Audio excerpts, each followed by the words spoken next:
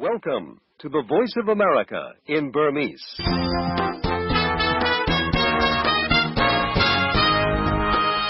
မင်္ဂလာနံနက်ခင်းပါခင်ဗျာ VOA American တန်ကနေ2019ခုနှစ်အောက်တိုဘာလ10ရက်အင်္ဂါနေ့မနက်ဖက်အစီအစဉ်တွေကို American ပြည်ထောင်စုမြို့တော် Washington DC ကနေတိုက်ရိုက်ထုတ်လွှင့်ပေးနေပါပြီ။လိုင်းဒိုမီတာ32 40 49တို့ကနေဖမ်းယူနားဆင်နိုင်ကြသလို VOA ရဲ့ Facebook စာမျက်နှာဖြစ်တဲ့ VOA Burmese News မှာလည်းအချိန်နဲ့တပြေးညီထုတ်လွှင့်ပေးနေပါတယ်ခင်ဗျာ။ကျွန်တော်ဆမ်မိုးဝေပါခင်ဗျာအခုမနက်ခင်းအစီအစဉ်တွေကိုတာဝန်ယူတင်ဆက်ပေးမှာပါကျွန်မကတော့ဆွမြတ်ပါပါရှင်မြောက်ကိုရီးယားနျူကလ িয়ার အစီအစဉ်ရပ်သွားအောင်လို့လွန်ခဲ့တဲ့အနှစ်20ကျော်လုံးအမေရိကန်ချမှတ်ခဲ့တဲ့မူဝါဒတွေမအောင်မြင်ခဲ့ဘူးလို့သမ္မတဒေါ်နယ်ထရမ့်ကပြောကြားခဲ့ပါတယ်ရှမ်းပြည်နယ်အရှေ့ပိုင်းကစစ်ဘေးဒုက္ခသည်စခန်း6ခုတဲ့မနေ့အတွက်နိုင်ငံတကာပေးနေတဲ့အကူအညီထောက်ပံ့မှုတွေရပ်ဆိုင်းသွားတဲ့အတွက်ဒုက္ခသည်တွေအခက်အခဲကြုံတွေ့နေရပါတယ်ဒီလိုမျိုးနောက်ဆုံးရသတင်းတွေကိုကိုကျော်အောင်လွင်နဲ့ကြီးညာပေးပါမယ်ရှင်ဟုတ်ကဲ့ကောင်းပါပြီခင်ဗျာအဲ့ဒီလိုသတင်းတွေအပြီးနားဆင်ကြရမယ့်အထက်မှာဆိုရင်တော့သူအကြမ်းဖက်ဖွဲ့ဖြစ်တဲ့အတွက်ဘယ်ဆိုရမှာလဲအကြမ်းဖက်ဖွဲ့နဲ့စိတ်သက်သာရှိနိုင်တာမရှိပါဘူးကျွန်တော်တို့ကလည်းသူတို့ဒါကတော့မြန်မာကာကွယ်ရေးဝန်ကြီးဒုတိယဗိုလ်ချုပ်ကြီးစေဝင်းဖြစ်ပါတယ်အာဆာရိုဟင်ဂျာအကြမ်းဖက်အဖွဲ့ပေါ်မြန်မာအစိုးရရဲ့သဘောထားကိုပြောကြားသွားတာပါသတင်းလွှာတွေကိုတင်ဆက်တဲ့အခါမှာအပြည့်အစုံကိုကြားရပါလိမ့်မယ်အဲ့ဒါပြင် EU ဥရောပသမဂ္ဂရိုဟင်ဂျာဒုက္ခသည်တွေအရေးမြန်မာကိုဖိအားပေးဖို့ဘယ်လိုတွေပြင်ဆင်နေပါသလဲနောက်ပြီးတော့နယူးယောက်မြို့ကုလသမဂ္ဂဌာနချုပ်မှာကျင်းပတဲ့သတင်းစာရှင်းလင်းပွဲနဲ့ဒေါ်အောင်ဆန်းစုကြည်ရဲ့နိုဘယ်ဆုပြန်လည်ရုပ်သိမ်းတင်တယ်လို့ပြောဆိုနေတဲ့အပေါ်မှာအခုနှစ်နိုဘယ်ဆုရှင်တွေရဲ့သဘောထားကိုလည်းနားဆင်ကြဖို့ရှိသလိုအမေရိကန်နဲ့မြောက်ကိုရီးယားနိုင်ငံတို့ကြားတင်းမာနေတဲ့အခြေအနေတွေကိုလည်းနားဆင်ကြဖို့ရှိပါတယ်အပတ်စဉ်ကဏ္ဍတွေကိုလည်းတင်ဆက်ပေးဦးမှာပါအခုရင်ဆုံးတော့နောက်ဆုံးရနိုင်ငံတကာသတင်းတွေကိုမတ်စုမြတ်မွန်နဲ့ကိုကျော်အောင်လွင်တို့ကပြောပြကြပါလိမ့်မယ်ခင်ဗျာမြောက်ကိုရီးယားနဲ့သဘောတူညီမှုရရှိနိုင်ဖို့အမေရိကန်ကလွန်ခဲ့တဲ့အနှစ်20ကျော်လုံးကြိုးပမ်းဆောင်ရွက်မှုတွေမအောင်မြင်ခဲ့ဘူးလို့အမေရိကန်သမ္မတဒေါ်နယ်ထရမ့်ကတနင်္လာနေ့ကပြောကြားခဲ့ပါတယ်။လွန်ခဲ့တဲ့25နှစ်ကျော်အတွင်းမှာအမေရိကန်ကဒေါ်လာသန်းထောင်ချီပေးပြီးတော့မြောက်ကိုရီးယားနဲ့အပေးအယူလုပ်ခဲ့တဲ့မူဝါဒမအောင်မြင်ခဲ့ဘူးလို့သမ္မတထရမ့်က Twitter လူမှုကွန်ရက်ပေါ်မှာရေးသားခဲ့တာပါ။မြောက်ကိုရီးယားနျူကလ িয়ার ထုတ်လုပ်မှုအစီအစဉ်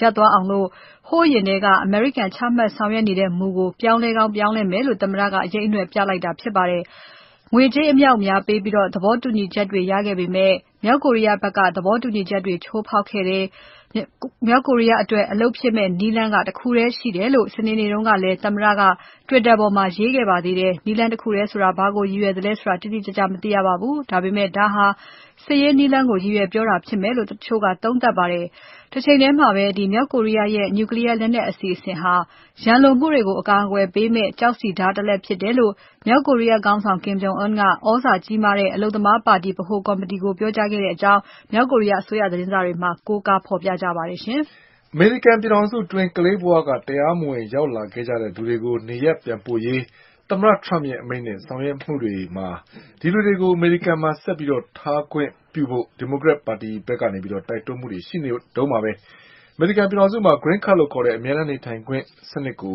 ပြန်လည်ပြင်ဆင်ရေးသမ္မတထရမ့်ကအကူအညီတွေပေးသွားမယ်အပြင်လူဝင်မှုကြီးကြပ်ရေးအရာရှိ1000ကိုအလုပ်ခန့်အပ်ရေးနဲ့အမေရိကန်တောင်ပိုင်းနယ်စပ်တစ်လျှောက်နိုင်ရန်တည်ဆောက်ရေးကိစ္စတွေကိုပါလှုပ်ဆောင်သွားမယ်လို့သမ္မတထရမ့်ကတနင်္ဂနွေနေ့မှာပြောခဲ့ပါတယ်သမ္မတဟောင်းဘာရက်အိုဘားမားလက်ထက်ကချမှတ်ဆောင်ရွက်ခဲ့တဲ့တရားမဝင်ရောက်လာခဲ့ကြတဲ့ကလေးတွေကိုအမေရိကန်ပြည်ထောင်စုမှာနေထိုင်ခွင့်နဲ့တခြားခွင့်ရေးတွေပေးခဲ့တဲ့ဒါကာဆိုတဲ့အစီအစဉ်ကိုသမ္မတထရမ့်ကပြီးခဲ့တဲ့အပတ်ကပဲအဆုံးသတ်လိုက်ပြီလို့ကြေညာခဲ့ပါတယ်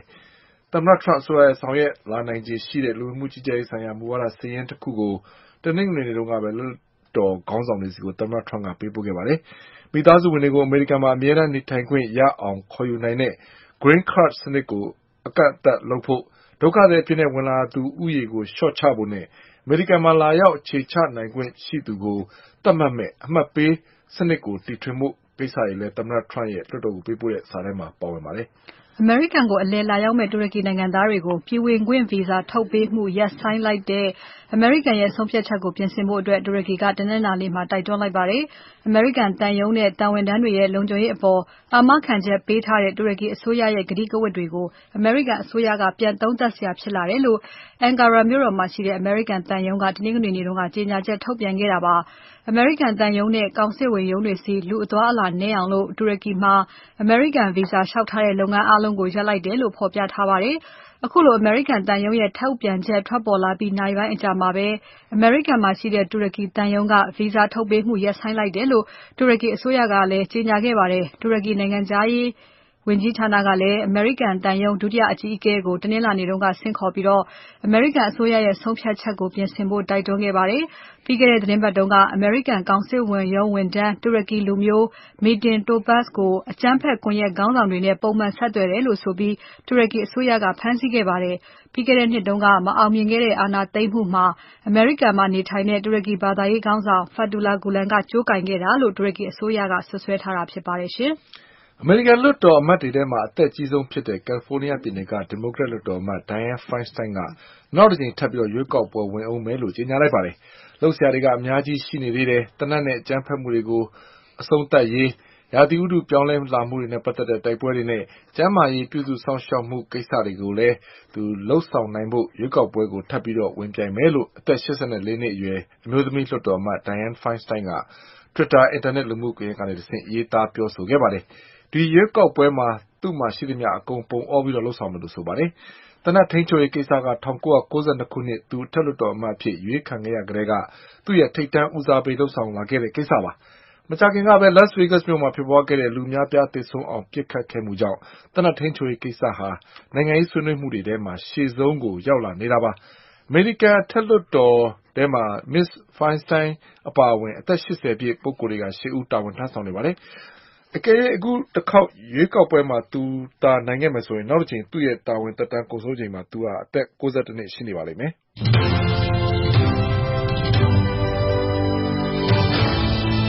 VOA အမေရိကန်အသံရဲ့မနက်ဖြန်မြန်မာဘာသာအစီအစဉ်တွေကိုမနက်6နာရီကနေ9နာရီအထိလိုင်းဒိုမီတာ32 kHz 9325လိုင်းဒိုမီတာ40 kHz 9430ညလိုင်းဒိုမီတာ48 kHz 6185နဲ့ဒုတိယနာရီဝက်မှာလိုင်းလက်မီတာ190 kHz 1505တို့ကနေထုတ်လွှင့်ပေးနေပါတယ်ရှင်။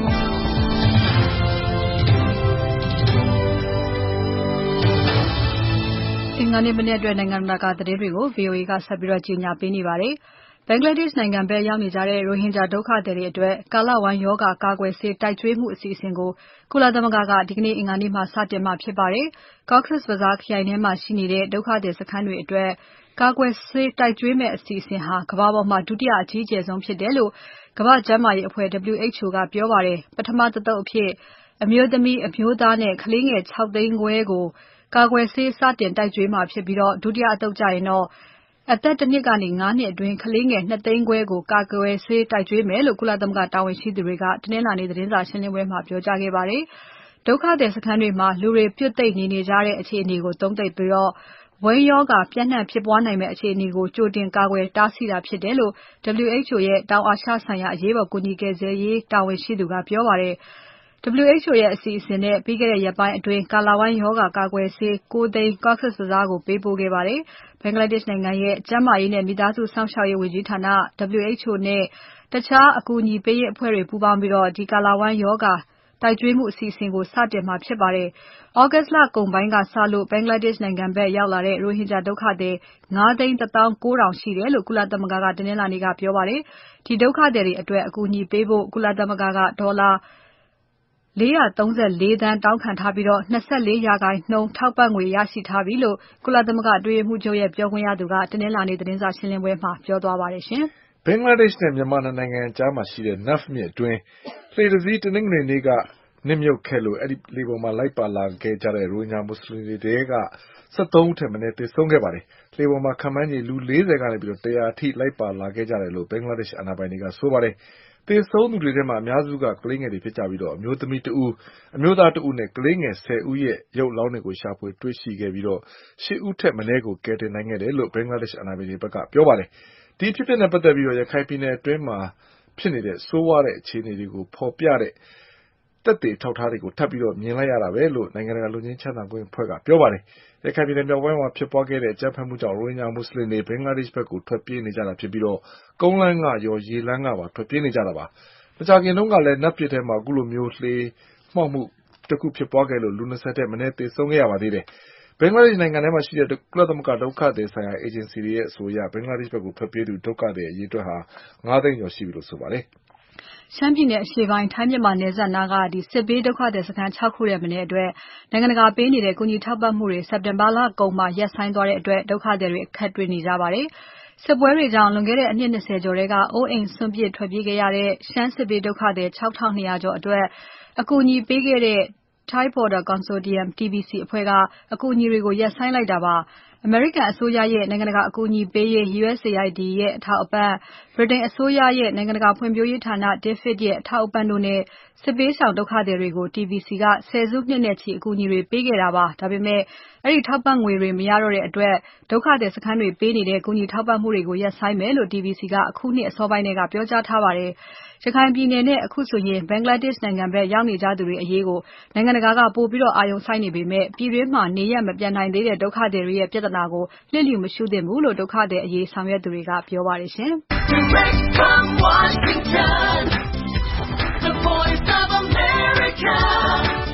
VOA ထိပ်တန်းရောက်နိုင်ငံတကာသတင်းတွေကိုမတ်စုမြတ်မွန်နဲ့ကိုကြောင်လင်းတို့ကြီးညာသွားခဲ့ကြတာဖြစ်ပါတယ်ခင်ဗျာအခုတော့သတင်းဆောင်မတွေကိုထုတ်လွှင့်ပေးပါတော့မယ်အရင်ဆုံးတော့မြန်မာနိုင်ငံနဲ့ဆိုင်တဲ့သတင်းလှော်တွေကိုတင်ဆက်ပေးပါမယ်ရခိုင်ပြည်နယ်ပြည်ပကအဆုံးသတ်ရေးအတွက်မြန်မာအစိုးရကိုဆက်လက်ပြီးဖိအားပေးရေးဟာအမတန်အရေးပါတဲ့အကြောင်း UNHCR ဒုက္ခသည်များဆိုင်ရာကုလသမဂ္ဂမဟာမင်းကြီး Filippo Grandi ကအောက်တိုဘာလ9ရက်နေ့ကပြင်သစ်နိုင်ငံကိုရောက်ရှိစဉ်မှာပြောဆိုလိုက်ပါတယ်။တစ်ချိန်တည်းမှာပဲရိုဟင်ဂျာဒုက္ခသည်အရေးနဲ့ပတ်သက်လို့မြန်မာနိုင်ငံကိုဆက်လက်ပြီးဖိအားပေးလှုံ့ဆော်တဲ့အနေနဲ့ EU ကထိပ်တန်းမြန်မာစစ်အရာရှိတွေအပေါ်ပိတ်ဆို့အရေးယူမှုတွေလှုံ့ဆော်မှုပြင်ဆင်နေပါတယ်။ဒီအကြောင်းအပြည့်အစုံကိုကိုဇော်ဝင်းလှိုင်ကတင်ပြပေးပါလိမ့်မယ်ခင်ဗျာ။ပြင်သစ်နိုင်ငံပဲရစ်မြို့က Elysee နန်းတော်မှာအောက်တိုဘာလ9ရက်နေ့ကသမ္မတ Emmanuel Macron နဲ့တွေ့ဆုံအပြီးရိုဟင်ဂျာအရေးနဲ့ပတ်သက်လို့နိုင်ငံတကာကမြန်မာနိုင်ငံအပေါ်ဆက်လက်ဖိအားပေးမှုတွေလုပ်ဆောင်ကြဖို့လိုအပ်ကြောင်းဒုက္ခသည်များဆိုင်ရာကုလသမဂ္ဂမဟာမင်းကြီး Filippo Grandi ကပူးတွဲကျင်းပတဲ့သတင်းစာရှင်းလင်းပွဲအတွင်းပြောကြားလိုက်တာဖြစ်ပါတယ်။ C'est très important de continuer dans cette opération politique de pression sur le gouvernement du Myanmar pour que la violence cesse. မြန်မာအစိုးရကိုအခုလိုမျိုးနိုင်ငံရေးအရာဖိအားပေးမှုတွေဆက်ပြီးပြုလုပ်နေဖို့အင်မတန်ရေးကြီးပါတယ်။ဒါမှလည်းဒေသတွင်းမှာဖြစ်ပေါ်နေတဲ့အကြမ်းဖက်မှုတွေချက်ချင်းရပ်တန့်သွားမှာဖြစ်သလိုဒုက္ခသည်တွေနေရပ်ပြန်နိုင်ရေးမှာလည်းအဆင်ပြေမှာဖြစ်ပါတယ်။ရိုဟင်ဂျာတွေဘယ်နိုင်ငံသားဖြစ်တယ်ဆိုတဲ့အခြေခံကျတဲ့လေ့လာမှုနဲ့ဆိုင်တဲ့မေးခွန်းကိုဖြေဆိုနိုင်ရေးနဲ့အဆုံးသတ်မှာတော့ဒီလူတွေနေရပ်ပြန်နိုင်ရေးလုပ်ငန်းစဉ်တွေကိုစတင်နိုင်မှာဖြစ်ပါတယ်။ဒီနေရာမှာထပ်ပြီးပြောချင်တာကဒုက္ခသည်တွေကိုယ့်သဘောနဲ့ကိုယ်နေရပ်ပြန်တာဟာအကောင်းဆုံးနည်းလမ်းဖြစ်ပါတယ်။တနင်္လာနေ့က Mr. Grandi နဲ့ပြုလုပ်တဲ့ဒုက္ခသည်တွေအရေးဆိုင်ရာတွေ့ဆုံဆွေးနွေးမှုအတွင်းလာမယ့်သီတင်းပတ်အနည်းငယ်အတွင်းမှာ Chad နဲ့ Niger စတဲ့အာဖရိကနိုင်ငံတွေကဒုက္ခသည်တွေကိုပြင်သစ်ကစတင်လက်ခံသွားမှာဖြစ်ကြောင်းသမ္မတ Macron ကပြောကြားခဲ့ပါတယ်။ဒါ့အပြင်ပြင်သစ်နိုင်ငံအနေနဲ့ကုလသမဂ္ဂအပါအဝင်နိုင်ငံတကာဒုက္ခသည်တွေအရေးကူညီဆောင်ရွက်ပေးနေတဲ့အဖွဲ့အစည်းတွေကိုကူညီထောက်ပံ့ပေးသွားမှာဖြစ်ကြောင်းလည်းသမ္မတ Macron ကပြောကြားခဲ့ပါတယ်။ Les engagements pris par le passé par la France en termes de réfugiés et pour accompagner le travail du HCR n'ont pas toujours été tenus. Et à ce titre, je veux ဒုက္ခသည်တွေကိုအကူအညီပေးရေးဆိုတဲ့နေရာမှာပြည်ပခဖြစ်နေတဲ့ဒေသတွေမှာလှုပ်ဆောင်စရာရှိတာတွေလုပ်ပေးရမှာဖြစ်ပါတယ်။အရှေ့အလယ်ပိုင်းနဲ့အာဖရိကတို့ကဒုက္ခသည်တွေကိုလက်ခံပေးထားတဲ့နိုင်ငံတွေအတွက် UNHCR ကတဆင့်ဘဏ္ဍာရေးအရပထမအဆင့်အနေနဲ့ကူညီပေးပါတယ်။ UNHCR နဲ့ IOM နိုင်ငံတကာရွှေ့ပြောင်းအခြေချနေထိုင်သူများအကူအညီပေးရေးအဖွဲ့တွေကိုကျွန်တော်တို့ယူရို10သန်းထောက်ပံ့ပေးမယ်ဆိုတာကျွန်တော်ဒီနေရာကနေပြောပါရစေ။တချိန်တည်းမှာပဲမြန်မာနိုင်ငံအနောက်ဘက်ခြမ်းကမွတ်ဆလင်ဒုက္ခသည်တွေအရေးနဲ့ပတ်သက်ပြီးမြန်မာနိုင်ငံအနေနဲ့နိုင်ငံတကာလူသားချင်းစာနာမှုအကူအညီတွေခွင့်ပြုဖို့နဲ့အကြမ်းဖက်စစ်ဆင်ရေးတွေအဆုံးသတ်ဖို့ဆိုပြီး EU ဥရောပသမဂ္ဂကထပ်မံတောင်းဆိုထားပါတယ်။ EU ဥရောပသမဂ္ဂနိုင်ငံခြားမူဝါဒဆိုင်ရာအကြီးအကဲရဲ့ပြောခွင့်ရ Catherine Ruehl ကတော့မြန်မာနိုင်ငံနဲ့ပတ်သက်လို့အရေးယူမှုတွေကိုဥရောပသမဂ္ဂအနေနဲ့မပြတ်ဆန်းစစ်အကဲဖြတ်နေတယ်လို့တနင်္လာနေ့ကပြုလုပ်တဲ့သတင်းစာရှင်းလင်းပွဲအတွင်းပြောကြားခဲ့ပါတယ်။ The need to address immediately the full humanitarian access and an end to violence also to respect the full implementation of the လူသားချင်းစာနာမှုအထောက်အပံ့တွေအပြည့်အဝကူညီခွင့်ရဖို့အကြမ်းဖက်မှုတိုက်ခိုက်မှုတွေရပ်တန့်ဖို့နဲ့ရခိုင်အကြံပေးကော်မရှင်ကအဆိုပြုချက်တွေကိုအပြည့်အဝအကောင်အထည်ဖော်ဆောင်ရွက်သွားဖို့လိုအပ်ပါတယ်။ EU ဥရောပသမဂ္ဂအနေနဲ့မြန်မာနိုင်ငံနဲ့ပတ်သက်လို့စိုးရိမ်မကင်းရှိတာတွေကြောင့်မြန်မာနိုင်ငံအပေါ်လက်နက်တင်ပို့ရောင်းချမှုပိတ်ပင်ထားတာရှိပြီး2018ခုနှစ်ဧပြီလအထိအသက်ဝင်နေပါဦးမယ်။ EU ဥရောပသမဂ္ဂရဲ့အရေးယူဆောင်ရွက်မှုတွေအားလုံးကိုမပြတ်ဆန်းစစ်နေပါတယ်။အောက်တိုဘာလ16ရက်နေ့မှာဥရောပကောင်စီရဲ့နိုင်ငံခြားရေးဝန်ကြီးများအစည်းအဝေးတစ်ရပ်ကိုကျင်းပဖို့ရှိနေပြီးအဲဒီအစည်းအဝေးမှာရိုဟင်ဂျာဒုက္ခသည်တွေအရေးဆွေးနွေးဖွယ်ရှိနေပါတယ်။အလားတူပဲအောက်တိုဘာလ6ရက်နေ့ကအိန္ဒိယနိုင်ငံနယူးဒေလီမြို့မှာကျင်းပတဲ့ 14 ကြိမ်မြောက် EU အိန္ဒိယနှစ်ပတ်လည်ထိပ်သီးစည်းဝေးပွဲအတွင်း ရခိုင်ပြည်နယ်အတွင်းမကြာသေးခင်ကဖြစ်ပေါ်ခဲ့တဲ့အကြမ်းဖက်မှုတွေအပေါ်စိုးရိမ်ပူပန်ကြောင်း၊ အဲဒီအကြမ်းဖက်မှုတွေကို ARSA အကြမ်းဖက်အဖွဲ့ကစတင်ပြုလုပ်ခဲ့တယ်ဆိုတာကို EU ရော အိန္ဒိယဘက်ကပါအသိအမှတ်ပြုကြောင်း၊ ရခိုင်ပြည်နယ်အတွင်းအကြမ်းဖက်မှုတွေအဆုံးသတ်ပြီးအခြေအနေတွေပုံမှန်ပြန်လည်ဖြစ်ပေါ်လာအောင်လုပ်ဆောင်ဖို့လိုအပ်ကြောင်း ကိုဖီအာနန်ဦးဆောင်တဲ့ရခိုင်အကြံပေးကော်မရှင်ရဲ့တင်ပြချက်တွေကိုမြန်မာအာဏာပိုင်တွေအနေနဲ့အကောင်အထည်ဖော်ဖို့နဲ့ဒုက္ခသည်တွေနေရပ်ပြန်နိုင်ရေးအတွက်ဘင်္ဂလားဒေ့ရှ်အစိုးရနဲ့ပူးပေါင်းဆောင်ရွက်ဖို့တိုက်တွန်းကြောင်းပြောကြားခဲ့ကြပါတယ်။ မနှစ်ကကျင်းပတဲ့ကုလသမဂ္ဂအထွေထွေညီလာခံရဲ့တတိယကော်မတီမှာမြန်မာနိုင်ငံလူ့အခွင့်အရေးဆိုင်ရာတိုးတက်မှုတွေဖြစ်ပေါ်အောင်လုပ်ဆောင်နိုင်ခဲ့တဲ့အတွက် 15 နှစ်အတွင်းပထမဆုံးအကြိမ်အဖြစ် EU ကမြန်မာနိုင်ငံရဲ့လူ့အခွင့်အရေးနဲ့ပတ်သက်ပြီးပြစ်တင်ရှုတ်ချတဲ့အဆိုမတင်သွင်းခဲ့ပါဘူး။ ဒါပေမဲ့အခုနှစ်မှာတော့ရခိုင်ပြည်နယ်အတွင်းရိုဟင်ဂျာပဋိပက္ခနဲ့ဆက်နွယ်ပြီးအကြမ်းဖက်မှုတွေဖြစ်ပေါ်ခဲ့တာကြောင့်မြန်မာနိုင်ငံရဲ့လူ့အခွင့်အရေးအခြေအနေတွေကိုပြစ်တင်ဝေဖန်တဲ့အဆိုတင်သွင်းဖို့ EU ကအလားအလာရှိတဲ့အကြောင်းကုလသမဂ္ဂကလာတဲ့သတင်းတွေမှာဖော်ပြထားပါတယ်ခင်ဗျာ။ကိုဇော်ဝင်းလှိုင်ပြောပြသွားတာဖြစ်ပါတယ်ခင်ဗျာ။တစ်ဆက်တည်းပြောရမယ်ဆိုရင် ARSA ရိုဟင်ဂျာလက်နက်ကိုင်အဖွဲ့ဟာအကြမ်းဖက်အဖွဲ့ဖြစ်တဲ့အတွက်မြန်မာအစိုးရဘက်ကစေ့စပ်ညှိနှိုင်းမှုမရှိတဲ့အကြောင်းကာကွယ်ရေးဝန်ကြီးဒုတိယဗိုလ်ချုပ်ကြီးစိန်ဝင်းကမနေ့ကတနင်္လာနေ့မှာပြောကြားလိုက်ပါတယ်။နိုင်ငံတကာအထောက်ပံ့ကူညီပေးရေးအဖွဲ့တွေအနေနဲ့ရိုဟင်ဂျာဒုက္ခသည်တွေကိုလူသားချင်းစာနာမှုဆိုင်ရာအကူအညီတွေပေးနိုင်မှုအောက်တိုဘာလ 9 ရက်နေ့ညသန်းခေါင်အထိတလကြာARSA ဘက်ကအပြစ်ခတ်ရပ်စဲထားတဲ့အချိန်ကာလကုန်ဆုံးပြီးတဲ့နောက်မြန်မာအစိုးရဘက်ကအခုလိုတုံ့ပြန်ပြောကြားလိုက်တာဖြစ်ပါတယ်။အကြောင်းစုံကိုမအင်ကြင်းနိုင်ကတင်ဆက်ပေးပါလိမ့်မယ်ခင်ဗျာ။ ARSA ရိုဟင်ဂျာလက်နက်ကိုင်အဖွဲ့ဘက်ကအပစ်အခတ်ရပ်စဲရေး၊စေ့စပ်ညှိနှိုင်းရေးစတဲ့သဘောထားကြေညာချက်တွေနဲ့ပတ်သက်လို့မြန်မာအစိုးရကဘာတစ်ခုမှအသိအမှတ်ပြုထားတာမရှိဘူးလို့နေပြည်တော်မှာမနေ့ကကျင်းပတဲ့ကမ္ဘာ့ခရီးသွားလုပ်ငန်းနေ့အခမ်းအနားကိုတက်ရောက်လာတဲ့ကာကွယ်ရေးဝန်ကြီးဒုဗိုလ်ချုပ်ကြီးစိန်ဝင်းကသတင်းထောက်တွေကိုအခမ်းအနားအပြီးအခုလိုပြောပါတယ်။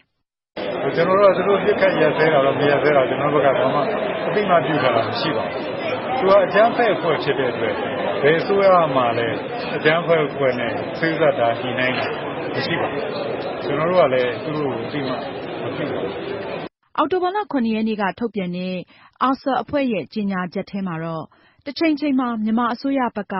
ငြိမ်းချမ်းရေးအတွက်ဆွေးနွေးပြောဆိုချင်တယ်ဆိုရင်သူတို့အနေနဲ့အပြန်အလှန်ဆွေးနွေးသွားမယ်လို့ဖော်ပြထားပါတယ်။ဒါပေမဲ့အပစ်အခတ်ရပ်စဲတဲ့ကာလကုန်ဆုံးပြီးတဲ့နောက်ဘာလုပ်မယ်ဆိုတာကိုတော့အဲဒီကြေညာချက်ထဲမှာဖော်ပြထားခြင်းမရှိပါဘူး။ဒါကြောင့်ရခိုင်ပြည်နယ်မြောက်ပိုင်းမှာအကြမ်းဖက်တိုက်ခိုက်မှုတွေဖြစ်နိုင်ခြေရှိနေပြီးထိခိုက်မှုမဖြစ်အောင်အတတ်နိုင်ဆုံးကြိုးစားဆောင်ရွက်သွားမှာဖြစ်တယ်လို့လည်းဒုဗိုလ်ချုပ်ကြီးစိန်ဝင်းကပြောပါတယ်။ကျွန်တော်တို့ဘက်ကတော့ကျွန်တော်တို့နဲ့ပြည်ထောင်ရေးဝန်ကြီးဌာနနဲ့ပူးပေါင်းပြီးတော့တရားဥပဒေစိုးမိုးရေးနေပြည်ချမ်းရေးကျွန်တော်တို့စူးစမ်းပြီးတော့ဆောင်ရွက်နေပါတယ်။သို့တော့အချက်အမောက်လုပ်ငန်းဆိုတာတော့လုပ်ရှင်နဲ့လုပ်နိုင်တဲ့အနေအထားတော့ရှိမယ်လို့ပြောလို့ရတယ်။ဘာလို့ဆိုတော့ area အကျယ်ကြီးဖြစ်နေတယ်။ area အကျယ်ကြီးဖြစ်တဲ့အခါကျတော့ဝင်မျောတဲ့နေရာမှာအကြမ်းဖက်ဆိုတာတော့လုပ်တာပါ။ခင်ဗျားတို့လည်းတွေ့မှာပါပဲ။ကမ္ဘာမှာနေတိုင်းအကြမ်းဖက်မဖက်တဲ့နေ့မရှိသလောက်ပါ။နော် Saudi Arabia မှာတော့ဘုရင်နန်းတော်လာပြစ်သေးတာ။ဘောပြောတာလေ။အဲ့တော့ကျွန်တော်တို့မှဒီလောက်ကြီးအကျယ်ကြီးမှာသူတို့ဒီလိုအကြမ်းဖက်လုပ်ရမလုပ်ဘူးလို့တော့ကျွန်တော်တို့ပြောနေ။သို့တော့ထိခိုက်မှုမဖြစ်အောင်တော့ကျွန်တော်တို့ဘက်ကသက်ဆိုင်သမျှဆောင်ရွက်နေပါတယ်။မဖြစ်အောင်လည်းကြိုးစားနေပါတယ်။နိုင်ငံတော်အတိုင်ပင်ခံရုံးဝန်ကြီးဦးကျော်တင့်ဆွေရဲ့အောက်တိုဘာလ 1 ရက်နေ့ကနေ 3 ရက်နေ့ထိ3 ရက်ကြာဘင်္ဂလားဒေ့ရှ်နိုင်ငံခရီးစဉ်အပြီးနှစ်နိုင်ငံပူးတွဲကြေညာချက်မှာလည်းသြဂုတ်လ 25 ရက်နေ့ကမြန်မာလုံခြုံရေးစခန်း 30 ကိုအကြမ်းဖက်တိုက်ခိုက်ခဲ့တဲ့ARSA အစွန်းရောက်အဖွဲ့ကိုနှစ်နိုင်ငံလုံးရဲ့ဘုံရန်သူအဖြစ်ခံယူကြောင်းဖော်ပြထားပါတယ်။မြန်မာအစိုးရဘက်ကတော့သြဂုတ်လ 25 ရက်နေ့ကတည်းက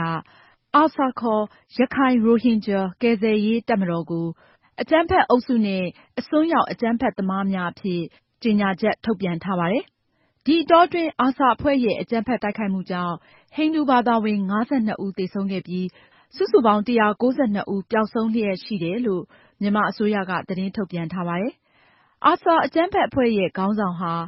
Ata Ullah ဖြစ်ပြီးသူ့ကိုပါကစ္စတန်နိုင်ငံကရာချိမြို့ဆင်ခြေဖုံးဆင်းရဲနွမ်းပါးတဲ့ရိုဟင်ဂျာမျိုးဆက်မိဘ 2 ဦးကနေမွေးဖွားခဲ့တာလို့ဆိုပါတယ်။ ကုလသမဂ္ဂ၊အမေရိကန်အပါအဝင်နိုင်ငံတကာအသိုင်းအဝိုင်းကတော့ARSA အကြမ်းဖက်အဖွဲ့ရဲ့တိုက်ခိုက်မှုကိုပြင်းပြင်းထန်ထန်ရှုတ်ချထားပြီးနောက်ဆက်တွဲဂယက်အဖြစ်ရိုဟင်ဂျာဒုက္ခသည်ပေါင်း 5 သိန်းကျော် 2 လအတွင်းဘင်္ဂလားဒေ့ရှ်ဘက်ကိုထွက်ပြေးခဲ့ရတဲ့မြန်မာစစ်တပ်ရဲ့နယ်မြေရှင်းလင်းရေးစစ်ဆင်ရေးကိုလည်းအပြင်းအထန်ကန့်ကွက်ထားပါတယ်။ဒါအပြင်ရခိုင်ပြည်နယ်ပဋိပက္ခမှာအခြေခံအကြောင်းရင်းတွေကိုဖြေရှင်းမပေးနိုင်ဘူးဆိုရင်အကြမ်းဖက်အဖွဲ့အစည်းတွေရဲ့နယ်မြေဖြစ်လာနိုင်တယ်လို့လည်းမြန်မာအစိုးရကိုနိုင်ငံတကာကသတိပေးပြောဆိုထားပါတယ်ရှင်။မအင်ဂျင်နိုင်ပါခင်ဗျာ။အခုတော့ကုလသမဂ္ဂကအခြေအနေကိုဆက်ကြည့်ပါမယ်။ကမ္ဘာကြီးမှာနျူကလ িয়ার ပဋိပက္ခဖြစ်နိုင်တဲ့တင်းမာမှုတွေမြင့်တက်နေချိန်မှာနျူကလ িয়ার လက်နက်ဖျက်သိမ်းရေးဟာအရေးကြီးတယ်လို့2017ခုနှစ်နိုဘယ်ငြိမ်းချမ်းရေးဆုရရှိတဲ့ ICAN အဖွဲ့ကပြောကြားလိုက်ပါတယ်။ကမ္ဘာပေါ်မှာရှိနေတဲ့နျူကလ িয়ার လက်နက်တွေကိုပပျောက်အောင်မလုပ်ဘူးဆိုရင်ဒီလက်နက်တွေတနေ့မှာအသုံးပြုလာကြလိမ့်မယ်လို့နယူးယောက်မြို့ကုလသမဂ္ဂဌာနချုပ်မှာပြုလုပ်ခဲ့တဲ့သတင်းစာရှင်းလင်းပွဲမှာ ICAN အဖွဲ့ရဲ့တာဝန်ရှိသူတွေကပြောကြားခဲ့တာဖြစ်ပါတယ်။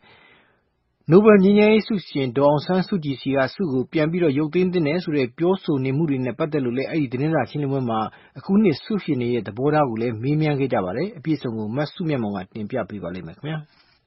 နျူကလ িয়ার လက်နက်တားဆီးရေးသဘောတူစာချုပ်မှာကမ္ဘာတဝန်းကနိုင်ငံပေါင်း53နိုင်ငံပါဝင်လက်မှတ်ထိုးလာအောင်ကြိုးပမ်းဆောင်ရွက်ခဲ့တဲ့အတွက်2017ခုနှစ်နိုဘယ်ငြိမ်းချမ်းရေးဆုကိုနျူကလ িয়ার လက်နက်ဖျက်သိမ်းရေးနိုင်ငံတကာလှုပ်ရှားမှုအဖွဲ့ ICAN ကရရှိခဲ့ပါတယ်။ကမ္ဘာတဝန်းမှာနျူကလ িয়ার လက်နက်ဆန့်ကျင်ရေးစည်းရုံးလှုပ်ရှားနေသူအားလုံးကိုအသိအမှတ်ပြုတဲ့ဆုဖြစ်တယ်လို့ New York မြို့ကကုလသမဂ္ဂဌာနချုပ်မှာတနင်္လာနေ့ကပြုလုပ်တဲ့သတင်းစာရှင်းလင်းပွဲအတွင်း ICAN အဖွဲ့အမှုဆောင်ညွှန်ကြားရေးမှူးချုပ် Beatrice Finn ကပြောကြားခဲ့ပါတယ်။ It's really a great honor for ICAN to be awarded the 2017 Nobel Peace Prize. It was awarded in recognition of our role to bring about the Treaty on the Prohibition of Nuclear Weapons. 2019ခုနှစ် Nobel ငြိမ်းချမ်းရေးဆုကို ICAN အဖွဲ့ကရရှိခဲ့တဲ့အတွက်သိပ်ကိုဂုဏ်ယူပါတယ်။နျူကလ িয়ার လက်နက်တားမြစ်ရေးသဘောတူစာချုပ်ဖြစ်ပေါ်လာအောင်ကြိုးပမ်းခဲ့တဲ့ကျမတို့ရဲ့ဆောင်ရွက်မှုကိုအသိအမှတ်ပြုဆုပေးတာပါ။နျူကလ িয়ার လက်နက်ဆန့်ကျင်ရေးအတွက်ကမ္ဘာတဝန်းစည်းရုံးလှုပ်ရှားနေကြသူတွေရဲ့ကြိုးပမ်းမှုတွေကိုအသိအမှတ်ပြုလိုက်တာလည်းဖြစ်ပါတယ်။အခုချိန်ထိဘာကြောင့်နျူကလ িয়ার လက်နက်တွေရှိနေသေးသလဲဆိုတာကိုနားမလည်နိုင်ကြတဲ့စစ်အေးစစ်ပြီးကာလနောက်ပိုင်းမှာမွေးဖွားလာတဲ့မျိုးဆက်သစ်တွေအတွက်လည်းဒီဆုကသိပ်ကိုထူးခြားတယ်လို့ Beatrice Finn ကသတင်းစာရှင်းလင်းပွဲမှာပြောသွားပါတယ်။ ICAN အဖွဲ့ရဲ့ကြိုးပမ်းမှုကြောင့်2017ခုနှစ်ဇူလိုင်လတုန်းကနျူကလ িয়ার လက်နက်တားဆီးရေးသဘောတူညီမှုကိုမြန်မာနိုင်ငံအပါအဝင်နိုင်ငံပေါင်း122နိုင်ငံကကုလသမဂ္ဂမှာထောက်ခံအတည်ပြုခဲ့ကြပါတယ်။သဘောတူညီမှုကိုပါဝင်လက်မှတ်ထိုးထားတဲ့နိုင်ငံပေါင်း53နိုင်ငံထဲမှာတော့မြန်မာနိုင်ငံမပါဝင်ပါဘူး။နျူကလ িয়ার လက်နက်ပိုင်ဆိုင်ကြတဲ့အမေရိကန်၊ဗြိတိန်၊ပြင်သစ်၊ရုရှား၊တရုတ်၊အိန္ဒိယ၊ပါကစ္စတန်၊မြောက်ကိုရီးယားစတဲ့နိုင်ငံတွေကတော့ဒီသဘောတူညီမှုအတွက်ပါဝင်ဆွေးနွေးခြင်းမရှိသလိုလက်မှတ်ထိုးခြင်းလည်းမရှိပါဘူး။လက်မှတ်ထိုးထားတဲ့နိုင်ငံ53နိုင်ငံထဲမှာလည်းထိုင်းနိုင်ငံ၊ဗာတီကန်နဲ့ဂါယာနာနိုင်ငံ3ခုမှာပဲအတည်ပြုအကောင်အထည်ဖော်ပါသေးတယ်။ဒီကနေ့ကမ္ဘာကြီးမှာနျူကလ িয়ার လက်နက်သုံးပြီးတိုက်ခိုက်မယ်ဆိုတဲ့ခြိမ်းခြောက်မှုတွေနဲ့တင်းမာမှုမြင့်တက်နေချိန်မှာနျူကလ িয়ার လက်နက်တားဆီးရေးစာချုပ်မှာပါဝင်လက်မှတ်ရေးထိုးအတည်ပြုကြဖို့ ICAN အဖွဲ့ရဲ့အာရှ Pacific ဒေသဆိုင်ရာညွှန်ကြားရေးမှူး Tim Wright ကတိုက်တွန်းပါတယ်။ This is a moment of incredible tension globally. We have heard in recent weeks in this very building threats to use nuclear weapons. ဒီကနေ့ကမ္ဘာကြီးမှာတင်းမာမှုတွေသိပ်ကိုများနေပါတယ်။ဒီဆောက်ဦးကြီးမှာပဲလတ်တလောသတင်းပတ်တွေတုန်းကနျူကလ িয়ার လက်နက်အသုံးပြုမယ်လို့ခြိမ်းခြောက်ပြောဆိုမှုတွေရှိခဲ့ပါတယ်။ကမ္ဘာတဝန်းနျူကလ িয়ার လက်နက်1,000 ခွဲကျော်ရှိနေပါသေးတယ်။ဒီလက်နက်တွေအားလုံးပပျောက်သွားအောင်ကျွန်တော်တို့အခုမလုပ်နိုင်ရင်တနေ့မှာဒီလက်နက်တွေကိုထပ်ပြီးအသုံးပြုကြလိမ့်မယ်ဆိုတာသေချာသလောက်ပါ။နျူကလ িয়ার လက်နက်တားဆီးရေးစာချုပ်ကအများအပြားသေကျေပျက်စီးစေတဲ့လက်နက်တွေကမ္ဘာကြီးမှာပြန့်နှံ့နေတာကိုပြောင်းလဲသွားအောင်လုပ်ပေးနိုင်ပါတယ်။ကျွန်တော်တို့ရရှိတဲ့ Nobel ငြိမ်းချမ်းရေးဆုကြောင့်နိုင်ငံတကာသဘောတူထားတဲ့စာချုပ်ထဲမှာနောက်ထပ်နိုင်ငံတွေလက်မှတ်ထိုးလာကြမယ်အတည်ပြုလာကြမယ်လို့မျှော်လင့်ပါတယ်ကုလသမဂ္ဂဌာနချုပ်မှာ ICAN အဖွဲ့တနင်္လာနေ့ကပြုလုပ်တဲ့သတင်းစာရှင်းလင်းပွဲမှာဒေါ်အောင်ဆန်းစုကြည်နဲ့ပတ်သက်လို့လည်းသတင်းတောက်တယောက်ကမေးပါတယ်။ရခိုင်ပြည်နယ်မြောက်ပိုင်းကနေရိုဟင်ဂျာသိန်းနဲ့ချီထွက်ပြေးခဲ့ကြတာနဲ့ပတ်သက်လို့ဒေါ်အောင်ဆန်းစုကြည်ရဲ့ရပ်တည်မှုအပေါ် Nobel ငြိမ်းချမ်းရေးဆုရှင်တချို့ကဝေဖန်ခဲ့ပါတယ်။1991ခုနှစ်ကNobel ငြိမ်းချမ်းရေးဆုရရှိထားတဲ့ဒေါ်အောင်ဆန်းစုကြည်စီကဒီဆုကိုရုပ်သိမ်းသင့်တယ်လို့လူ့အခွင့်အရေးအဖွဲ့တချို့ကလည်းတိုက်တွန်းခဲ့ပါတယ်။ဒီအပေါ်မှာအခုနှစ်ဆုရသူတို့ရဲ့သဘောထားဘယ်လိုရှိသလဲလို့မေးတာပါ။ဒါနဲ့ပတ်သက်လို့ ICAN အဖွဲ့အမှုဆောင်ညွှန်ကြားရေးမှူးချုပ် Beatrice Finn ကအခုလိုဖြေပါတယ်။ ICAN is a campaign focused on nuclear weapons, so we have never really made statements on other issues. And I think it's a bit too early for us to reflect on what it means to be a Nobel Prize winner at this time. ICAN အဖွဲ့ကနျူကလ িয়ার လက်နက်တားဆီးရေးစည်းရုံးလှုပ်ရှားတဲ့အဖွဲ့ဖြစ်တဲ့အတွက်တခြားကိစ္စတွေကိုဘယ်တော့မှပြောလို့မရှိပါဘူး။ ကျမတို့အဖွဲ့အနေနဲ့လည်းနိုဘယ်ငြိမ်းချမ်းရေးဆုကိုခုမှရတာဖြစ်လို့ဒီကိစ္စနဲ့ပတ်သက်လို့ကျယ်ပြန့်တဲ့အမြင်နဲ့ပြောဖို့စောလွန်းပါသေးတယ်။ဒါပေမဲ့ကျမတို့ဟာလူ့အခွင့်အရေးနိုင်ငံတကာဥပဒေတွေကိုအပြည့်အဝလိုက်နာတဲ့အဖွဲ့အစည်းဖြစ်ပါတယ်။နျူကလ িয়ার လက်နက်တားဆီးရေးမပြန့်ပွားရေးဆောင်ရွက်မှုတွေကို Australia နိုင်ငံမှာစတင်ခဲ့ပြီး2007ခုနှစ်မှာတော့ ICAN အဖွဲ့ကို Austria နိုင်ငံ Vienna မြို့တော်မှာစတင်တည်ထောင်ခဲ့ပါတယ်။လက်ရှိမှာနိုင်ငံပေါင်း101နိုင်ငံကအစိုးရမဟုတ်တဲ့အဖွဲ့အစည်းပေါင်း468ဖွဲ့နဲ့ပူးပေါင်းပြီးကမ္ဘာတဝန်းနျူကလ িয়ার လက်နက်တားဆီးနိုင်ရေးကို ICAN အဖွဲ့လှုပ်ရှားဆောင်ရွက်နေပါတယ်။2017ခုနှစ်အတွက် Nobel ငြိမ်းချမ်းရေးဆုကိုရရှိခဲ့တဲ့အတွက်သူတို့ရဲ့လုပ်ငန်းတွေကိုပိုပြီးထိထိရောက်ရောက်လုပ်နိုင်မယ်လို့ ICAN အဖွဲ့ကမျှော်လင့်နေပါတယ်ရှင်။မဆုမြတ်မွန်ပါ။မြောက်ကိုရီးယားနဲ့ဆက်ဆံဖို့အတွက်အမေရိကန်ကနှစ်ပေါင်း20ကျော်ကြိုးပမ်းမှုတွေအောင်မြင်မှုမရှိခဲ့ဘူးလို့အမေရိကန်သမ္မတ Donald Trump ကမနေ့ကပဲပြောလိုက်ပါတယ်။မြောက်ကိုရီးယားခေါင်းဆောင် Kim Jong Un ကတော့ကျူးကျော်ရန်စမှုတွေကိုကာကွယ်ရေးမှာနျူကလ িয়ার လက်နက်အစီအစဉ်ဟာအဖိုးတန်လက်နက်တစ်ခုဖြစ်တယ်လို့ပြောကြားသွားပါတယ်။ဒီအကြောင်း VOA သတင်းတောက်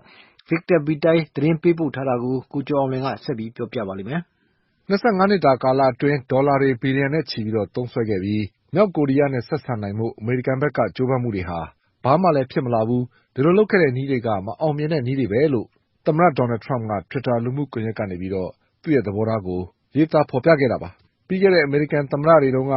မြောက်ကိုရီးယားခေါင်းဆောင်တွေနဲ့ပြောဆိုမှုတွေလုပ်ခဲ့ပြီးသဘောတူညီမှုတွေရအောင်ငွေတွေအမြောက်များသုံးစွဲခဲ့ရတယ်။ပြီးအလုပ်လည်းမဖြစ်ဘူး။သဘောတူညီမှုတွေကမှင်မချောက်ခင်မှာပဲချိုးဖောက်ခံခဲ့ရတယ်။အမေရိကန်စေ့စပ်ညှိနှိုင်းရေးသမားတွေအယူလုပ်ခံခဲ့ရတယ်။ Sorry ပါပဲအလုပ်ဖြစ်နိုင်မဲ့လမ်းကြောင်းကတော့တခုတည်းပဲရှိပါတယ်လို့ Twitter ကနေတဆင့်စနေနေ့တုန်းကသမ္မတ Trump ပြောခဲ့ပါတယ်။သူဘာကိုဆိုလိုတာလဲဆိုတာကတော့အတိအကျမသိရပါဘူး။ဒါပေမဲ့ကြည့်ရတာစစ်ရေးနဲ့တုံ့ပြန်သွားဖို့ကိုဆိုလိုတယ်လို့ယူဆရပါတယ်။အမေရိကန်အစိုးရအသုံးစရိတ်စီမံခန့်ခွဲမှုညွှန်ကြားရေးမှူး Mick Mulvaney ကတော့သမ္မတ Trump ရဲ့ဆိုလိုချက်ကမြောက်ကိုရီးယားနဲ့ပတ်သက်ပြီးစစ်ရေးအရတုံ့ပြန်ဖို့အဆင်သင့်ပဲလို့ဆိုလိုတာရှင်းနေတာပဲလို့NBC သတင်းဌာနကိုပြောခဲ့ပါတယ်။ What the president is clearly telegraphing, and this should not be news to anybody. သမ္မတက Twitter ကနေရှင်းရှင်းလင်းလင်းရေးနေတာတွေကလူတိုင်းသိပြီးသားပါ။မြောက်ကိုရီးယားကိုစစ်ရေးနဲ့တုံ့ပြန်မှုကအ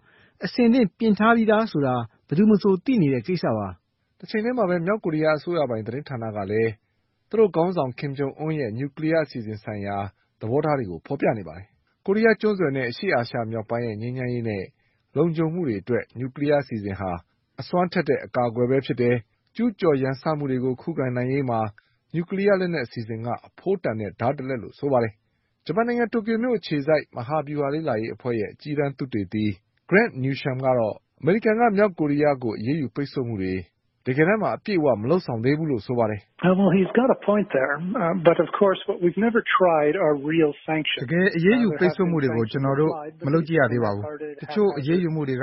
ကတဝက်တစ်ပြက်ပဲအောင်မြင်မှုတွေရှိခဲ့တာပါ။သမ္မတ Trump လက်ထက်မှာတော့မြောက်ကိုရီးယားကိုထဲထဲဝင်ဝင်အရေးယူမှုတွေလုပ်လာပါတယ်။အမေရိကန်ရဲ့အရေးယူမှုတွေမှာတခြားနိုင်ငံတွေကပါဝင်လာအောင်လဲအခုလုပ်လာနေပါတယ်။ဒါမျိုးကအရင်သမ္မတတွေမလုပ်ခဲ့တဲ့အရေးယူမှုမျိုးတွေပါ။သမ္မတ Trump လက်ထက်မှာမြောက်ကိုရီးယားအရေးတရုတ်နိုင်ငံကိုဖိအားပေးတာတွေပါလာတာပါ။ဒီလုပ်ရပ်တွေကချက်ချင်းထိရောက်တာမျိုးမဟုတ်ပါဘူး။အချိန်တော့ယူရပါလိမ့်မယ်။မြောက်ကိုရီးယားခေါင်းဆောင် Kim Jong Un ကသူ့ရဲ့ညီမ28နှစ်အရွယ် Kim Yo Jong ကိုပေါ်လစ်ဗျူရိုအလှည့်ကျအဖွဲ့ဝင်အဖြစ်ရာထူးတိုးပေးခဲ့ပါတယ်။ဒီလိုလုပ်တာဟာသူ့ရဲ့ဘေးပတ်ဝန်းကျင်မှာယုံကြည်စိတ်ချရတဲ့သူတွေနဲ့ပဲဝိုင်းရံထားခြင်းတဲ့သဘောဖြစ်တယ်။ Kim Jong Un အစိုးရဆက်ပြီးအုပ်ချုပ်ခွင့်ရအောင်စီစဉ်နေတာဖြစ်တယ်။နျူကလ িয়ার လက်နက်အစီအစဉ်ဟာလည်းသူ့ရဲ့ခေါင်းဆောင်မှုဆက်ပြီးခိုင်မာအောင်လုပ်နေတာပဲဖြစ်တယ်လို့ဂျပန်အခြေစိုက်သုတေသီ Grant Newsham က VOA ကိုပြောပါတယ်။ရုရှားနိုင်ငံခြားရေးဝန်ကြီး Sergei Lavrov ကမြောက်ကိုရီးယားနဲ့ပတ်သက်ပြီးတင်းမာမှုတွေတိုးမြင့်လာအောင်အမေရိကန်ဘက်ကလုပ်နေတယ်ဆိုပြီးအမေရိကန်နိုင်ငံခြားရေးဝန်ကြီး Rex Tillerson ကိုမနေ့တုန်းကသတိပေးစကားပြောပါတယ်။မြောက်ကိုရီးယားနဲ့ပတ်သက်ပြီးအမေရိကန်ရဲ့စစ်ရေးပြင်ဆင်မှုတွေမြင့်လာမယ်ဆိုရင်ဒါဟာလက်မခံနိုင်တဲ့ကိစ္စပဲလို့လည်းရုရှားဘက်ကဆိုပါတယ်။ရုရှားနဲ့အမေရိကန်နိုင်ငံခြားရေးဝန်ကြီးနှစ်ဦးမနေ့တုန်းကတယ်လီဖုန်းနဲ့ဆက်သွယ်ပြောဆိုမှုအတွင်းအခုလိုရုရှားဘက်ကပြောဆိုခဲ့တာပါ။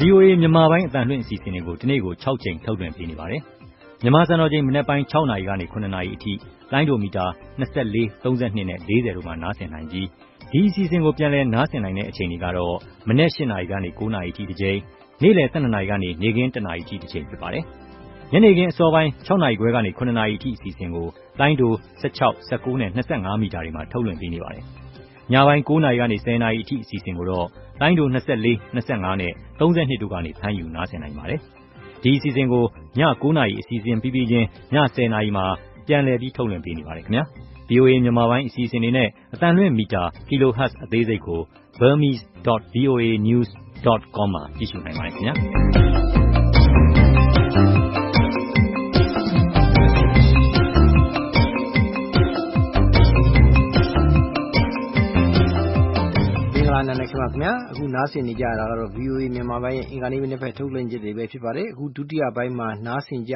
မှာတွေကတော့ကမ္ဘာသတင်းမီဒီယာတွေကမြန်မာနိုင်ငံအကြောင်းကောင်းနှုတ်တင်ပြပေးမှာဖြစ်တယ်လို့မနေ့ကင်းအင်္ဂလိပ်စာသင်ခန်းစာကိုလည်းနားဆင်ကြမှာပါအပတ်စဉ်အစီအစဉ်တွေကိုတင်ဆက်တဲ့အခါမှာစီးပွားရေးနဲ့သုတဆုံတဲ့အမေရိကန်တခွင်စတဲ့ကဏ္ဍတွေကိုကြားကြဖို့ရှိပါတယ်အခုရင်ဆုံးတော့ကမ္ဘာမီဒီယာတွေကမြန်မာနိုင်ငံအကြောင်းကောင်းနှုတ်ချက်ကိုတင်ပြပေးပါမယ်အရင်ဆုံးကောင်းနှုတ်တင်ပြပေးချင်တာကတော့တရုတ်အစိုးရအာဘော်သတင်းစာဖြစ်တဲ့ The Global Times မှာအနောက်နိုင်ငံတွေဟာမြန်မာနိုင်ငံအရေးနဲ့ပတ်သက်ပြီးခြုံငုံမလေ့လာပဲဒေါ်အောင်ဆန်းစုကြည်ပေါ်ဝေဖန်ပြစ်တင်နေကြတယ်ဆိုပြီးတော့ဆောင်းပါးရှင်စုတန်ရေးသားထားတဲ့ဆောင်းပါးဖြစ်ပါတယ်။မကြာသေးခင်ကဖြစ်ပွားခဲ့တဲ့တိုင်းရင်းသားမျိုးနွယ်ပဋိပက္ခကြောင့်တလတာကာလအတွင်းရိုဟင်ဂျာ4 သိန်းကျော်ဘင်္ဂလားဒေ့ရှ်နိုင်ငံအတွင်းကိုထွက်ပြေးခဲ့ကြတဲ့ဖြစ်ရပ်ဖြစ်ပွားပြီးတော့ရိုဟင်ဂျာတွေပေါ်မြန်မာအစိုးရရဲ့ပြုမှုဆက်ဆံမှုတွေကြောင့်အနောက်နိုင်ငံတွေကမြန်မာအစိုးရရဲ့အတိုင်ပင်ခံပုဂ္ဂိုလ်နိုဘယ်ဆုရှင်ဒေါ်အောင်ဆန်းစုကြည်ပေါ်ပြစ်တင်ပြောဆိုတာတွေကိုတိုးလုပ်လာနေပါတယ်။သူမကိုယ်တိုင်ပညာသင်ကြားခဲ့တဲ့ Oxford တက္ကသိုလ်ကသူမရဲ့ဓာတ်ပုံပကြီးကားကိုဖြုတ်ချပစ်ခဲ့တယ်လို့သူမကိုအနှင်းထားတဲ့ Oxford လွတ်လပ်ရေးဂုဏ်ထူးဆောင်ဆုကိုလည်းပြန်ပြီးတော့ရုပ်သိမ်းပစ်ခဲ့ပါတယ်။ပညာရှင်တွေသတင်းစာဆရာတွေလူ့အခွင့်အရေးလှုပ်ရှားသူတွေအပါအဝင်လူပေါင်း4 သိန်းကျော်ကလည်းသူမကိုချီးမြှင့်ထားတဲ့ငြိမ်းချမ်းရေးနိုဘယ်ဆုကိုပြန်ပြီးတော့ရုပ်သိမ်းဖို့ဆုပေးတဲ့ကော်မတီကိုတောင်းဆိုနေကြပါတယ်။အနောက်နိုင်ငံတွေကသူမကိုပုံဖော်ပေးခဲ့ကြတဲ့ဒီမိုကရေစီသူရဲကောင်းဆိုတဲ့ပုံရိပ်ဟာဆိုရင်လည်းပျက်စီးသွားခဲ့ရပြီလို့အစချီရေးသားထားသလိုအဲ့ဒီလိုပြစ်တင်ဝေဖန်နေတာတွေဟာဒေါ်အောင်ဆန်းစုကြည်ရင်ဆိုင်နေရတဲ့ကြီးမားလာတဲ့အခက်အခဲတွေကိုတော့တိတိကြီးနဲ့လားတမင်္ဂလာပဲလားမသိမျက်စိရှမ်းနေကြပုံရတယ်ဆိုပြီးတော့ရေးသားထားပါတယ်။ရှုပ်ထွေးလာတဲ့တိုင်းရင်းသားပြဿနာတွေလူမှုရေးနဲ့စီးပွားရေးဖွံ့ဖြိုးမှုအကြီးအကျယ်လိုအပ်နေတဲ့တိုင်းပြည်ကိုအုပ်ချုပ်စီမံခန့်ခွဲဖို့အတွက်သူမကိုရွေးကောက်တင်မြှောက်ခဲ့တာပါ။တက်တန်း2 နှစ်တောင်မပြည့်သေးတဲ့ NLD အစိုးရဟာတိုင်းပြည်မှာအမျိုးသားပြန်လည်တည်မြဲရေးနဲ့တိုင်းပြည်ရဲ့လူမှုရေးစီးပွားရေးတန်တမာရေးအစရှိတာတွေရေရှည်ဖွံ့ဖြိုးတိုးတက်မှုရှိစေဖို့အတွက်ကြိုးပမ်းဆောင်ရွက်နေပါတယ်။ရခိုင်ပြည်နယ်အတွင်းမှာဖြစ်ပွားတဲ့ဗုဒ္ဓဘာသာဝင်တွေနဲ့ရိုဟင်ဂျာတွေရဲ့ပြိပက္ခကိုဒေါ်အောင်ဆန်းစုကြည်ဟာတညတည်းနဲ့မဖြေရှင်းနိုင်ပါဘူး။အနောက်နိုင်ငံတွေကသူမရဲ့ကင်တွယ်ဆောင်ရွက်မှုတွေအားနည်းတယ်နိုင်ငံတကာအတိုင်းအဝန်းကဖြစ်စေကျင်တာတွေကိုခေါင်းမာမာနဲ့ညှင်းဆန်နေတာတွေကြောင့်ဒေါသထွက်နေကြပါတယ်။အနောက်နိုင်ငံတွေဟာရိုဟင်ဂျာအရေးအခင်းဘာကြောင့်ဖြစ်ပွားလာရတယ်လဲဆိုတာကိုနည်းနည်းပါးပါးလောက်သာနားလည်ထားပြီးလူ့အခွင့်အရေးဆိုတာကိုပဲမျက်စိစုံမှိတ်ပြောနေကြတယ်လို့ထောက်ပြရေးသားထားပါတယ်။တမိုင်းနဲ့ချီပြီးတော့ဖြစ်ပွားလာခဲ့တဲ့မြန်မာနိုင်ငံကဗုဒ္ဓဘာသာနဲ့ရိုဟင်ဂျာအရေးပြိပက္ခဟာအချိန်တိုအတွင်းမှာဖြေရှင်းဖို့ဆိုတာမဖြစ်နိုင်ပါဘူး။တရုတ်နိုင်ငံကတော့မြန်မာနိုင်ငံကတိုင်းရင်းသားအရေးကိစ္စတွေကိုအပြည့်အဝနားလည်ထားသလိုဒေါ်အောင်ဆန်းစုကြည်ပေါ်ဆွဲမြဲယုံကြည်စွာအခိုင်အမာထောက်ခံနေတယ်လို့ရေးသားထားပါတယ်။မြန်မာအစိုးရရဲ့ကင်တွယ်လှုပ်ဆောင်နေတာတွေဒုက္ခသည်အရေးစီမံဆောင်ရွက်နေတာတွေကိုတရုတ်နိုင်ငံအနေနဲ့ကူညီပေးလျက်ရှိပါတယ်။နိုင်ငံတကွဲတရားစီဖြစ်စေတာမျိုးမြန်မာအစိုးရအနေနဲ့ဘယ်လို့မှလက်မခံနိုင်ဘူးဆိုတာတရုတ်ကနားလည်ထားပါတယ်။ဒီအချိန်မှာနိုင်ငံတကာအတိုင်းအဝိုင်းအနေနဲ့လှုပ်ဆောင်တင်တာကဒေါ်အောင်ဆန်းစုကြည်ပေါ်တိုက်ခိုက်နေမယ့်အစားမြန်မာအစိုးရနဲ့ဘင်္ဂလားဒေ့ရှ်နိုင်ငံလူသားချင်းစာနာကယ်တင်ရေးကိစ္စတွေဆက်သွယ်ဆောင်ရွက်နိုင်အောင်မြန်မာအစိုးရရဲ့အကြမ်းဖက်မှုချေမှုန်းရေးကိစ္စတွေကိုဆောင်ရွက်နိုင်အောင်အခြေအနေကောင်းတွေဖန်တီးပေးကြဖို့သာဖြစ်တယ်စသဖြင့်ရေးသားထားပါတယ်။ဆက်လက်တင်ပြချင်တာကတော့ရိုဟင်ဂျာအရေးကြောင့်မြန်မာနိုင်ငံအပေါ်ဥရောပသမဂ္ဂကအရေးယူပိတ်ဆို့မှုအသစ်ချမှတ်ဖို့အတွက်စဉ်းစားနေရမှာမြန်မာစစ်ကောင်းဆောင်တွေကိုဖယ်ကျဉ်ထားဖို့လည်းပါဝင်နေဆိုပြီးတော့Begrayla Bazinska ရေးသားထားတဲ့ရိုက်တာသတင်းဌာနရဲ့သတင်းဆောင်မကိုကောက်နှုတ်တင်ပြကြပါမယ်။အမေရိကန်ပြည်ထောင်စုနဲ့ဥရောပသမဂ္ဂတို့ဟာမြန်မာစစ်ကောင်းဆောင်တွေပေါ်ပြစ်မှတ်ထားပြီးတော့အရေးယူဒဏ်ခတ်ပိတ်ဆို့မှုတွေချမှတ်ဖို့စဉ်းစားနေကြပြီးဥရောပဘက်ကတော့တိတ်ပြီးတော့မပြင်းထန်ပဲလက်တွေ့တွန်းအားဖြစ်စေမဲ့အကန့်အသတ်နဲ့ဒဏ်ခတ်အရေးယူမှုတွေချမှတ်ဖွယ်ရှိနေတယ်လို့ရေးသားထားပါတယ်။အဲဒီကိစ္စအတွက်ဥရောပသမဂ္ဂနိုင်ငံသားရေးဝန်ကြီးတွေဟာအောက်တိုဘာ16 ရက်နေ့မှာဆွေးနွေးကြလိမ့်မယ်လို့လည်းရေးသားထားပါတယ်ခင်ဗျာ။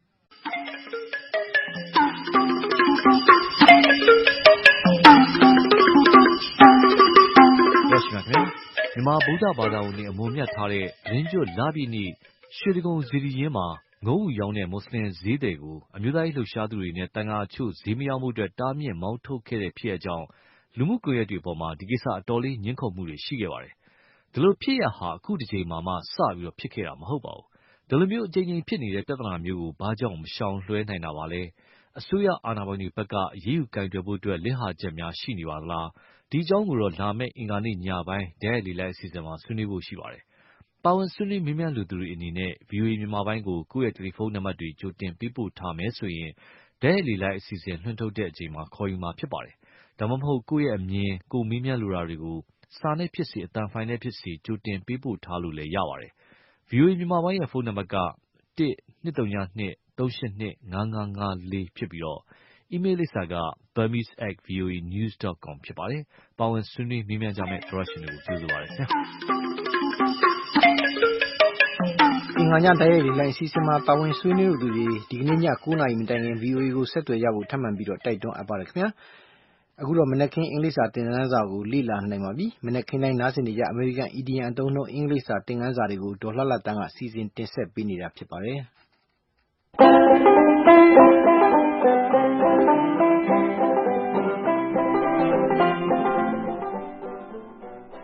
ဒီနေ့မနေ့တင်ပြမယ် idiom အသုံးက Close call ဖြစ်ပါတယ်စာလုံးပေါင်းက C-L-O-S-E close ကကတ်တာနီးတာ C-A-L-L call ခေါ်တာဆိုတော့စကားစုရဲ့တိုက်ရိုက်အဓိပ္ပာယ်ကတော့ကပ်ပြီးခေါ်တာပေါ့ idiom ဆိုတဲ့သွယ်ဝိုက်အဓိပ္ပာယ်ကဒီနေရာမှာအန်ဒီရကနေတီတီကလေးလွတ်တာကိုဆိုတာပါကံကောင်းလို့လက်မတင်လေးတင်လွတ်သွားတဲ့သဘောမျိုးပေါ့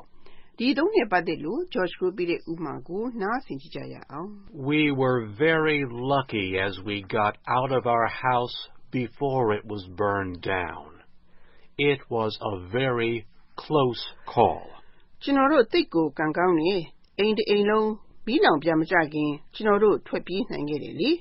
လက်မတင်လေးတင်လွတ်သွားခဲ့တယ်လို့အဓိပ္ပာယ်ရပါတယ်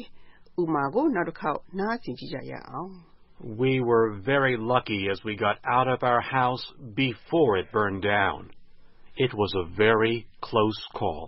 အန်ဒီရကနေတီတီကလေးလွတ်တာကိုပြောချင်ရင် idiom အသုံးအရဘယ်လိုပြောမလဲ Close call လို့ပြောလို့ရပါတယ်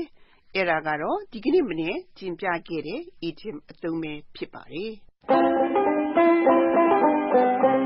ဒေါ်လာလာတန်စီစဉ်တင်ဆက်တဲ့အမေရိကန်အီဒီယံသုံးအင်္ဂလိပ်စာသင်ခန်းစာကိုနားဆင်ကြရတာဖြစ်ပါတယ်အခုတော့အပတ်စဉ်ကဏ္ဍတွေကိုထုတ်လွှင့်ပေးပါမယ်စီးပွားရေးကဏ္ဍကိုအရင်တင်ဆက်ပေးပါမယ်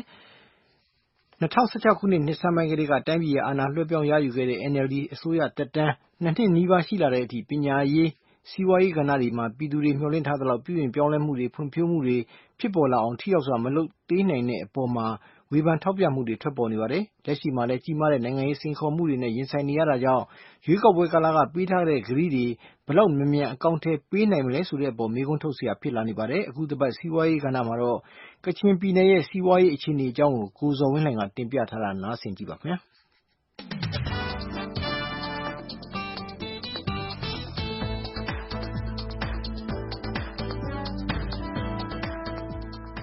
မြန်မာနိုင်ငံရဲ့စီးပွားရေးအခြေအနေဟာ NLD အစိုးရတက်လာပြီးတဲ့နောက်ပိုင်းထင်ထားသလိုဖွံ့ဖြိုးတိုးတက်မှုရှိမလာတဲ့အပေါ်ပြည်သူတွေကြားအားမလိုအားမရဖြစ်လာနေတဲ့အသံတွေထွက်ပေါ်နေပါတယ်။တိုက်ပွဲတွေမကြာခဏဖြစ်ပေါ်နေတာကြောင့်စစ်ဘေးရှောင်ဒုက္ခသည်ထောင်ပေါင်းများစွာလည်းဒုက္ခသည်စခန်းတွေမှာနေထိုင်ကြရဆဲဖြစ်တဲ့ကချင်ပြည်နယ်ရဲ့စီးပွားရေးအခြေအနေဘယ်လိုရှိသလဲဆိုတာသိနိုင်အောင်ကချင်ငြိမ်းချမ်းရေးကွန်ရက်ကညှိနှိုင်းရေးမှူးဒေါ်ခွန်ဂျာကိုမေးကြည့်တဲ့အခါသူကအရင်ဦးသိန်းစိန်အစိုးရလက်ထက်ကအခြေအနေနဲ့နှိုင်းယှဉ်ပြီးအခုလိုစပြောပါတယ်။ဦးသိန်းစိန်လက်ထက်နဲ့အခုဒေါ်အောင်ဆန်းစုကြည်လက်ထက်နှစ်ခုကွာခြားချက်ကတော့ဗာလဲဆိုလို့ရှိရင်အရင်တုန်းကတော့ဒီကိစ္စတစ်ခုခုကိုဆောင်ရွက်တဲ့အခါမှာနိုင်ငံတကာကလွှမ်းမိုးမှုလည်းအများကြီးပါခဲ့တယ်ပေါ့ဦးသိန်းစိန်အစိုးရမလို့ငုတ်တုတ်ထိုင်ကြည့်တာလည်းပါတယ်တိုးတော်လည်းပဲဒေါ်အောင်ဆန်းစုကြည်လက်ထက်ရောက်တဲ့အခါကျတော့ကိစ္စအားလုံးကိုစိတ်ချလက်ချဖြစ်သွားတဲ့အခါမှာလူမှုရေးစီးပွားရေးနဲ့တခြားနစ်နာမှုတွေအများကြီးကိုဒေတာခံနေမှာခံစားရတယ်ဥပမာဆိုလို့ရှိရင်တော့ဒီဖက်ကန်ဒေတာတနိုင်းဖက်ကန်ဒေတာနဲ့တနိုင်းဒေတာဒါဆိုရင်ကြောက်သိမ်းတဲ့ဒီရင်းထွက်တဲ့အဓိကဒေတာဖြစ်တယ်ပေါ့အဲ့တော့ဦးသိန်းစိန်လက်ထက်တုန်းကကျတော့ဒီမှာသွားပြီးနေထိုင်လုပ်ကိုင်စားတောက်တဲ့လူတွေအပေါ်မှာဆိုလို့ရှိရင်လည်း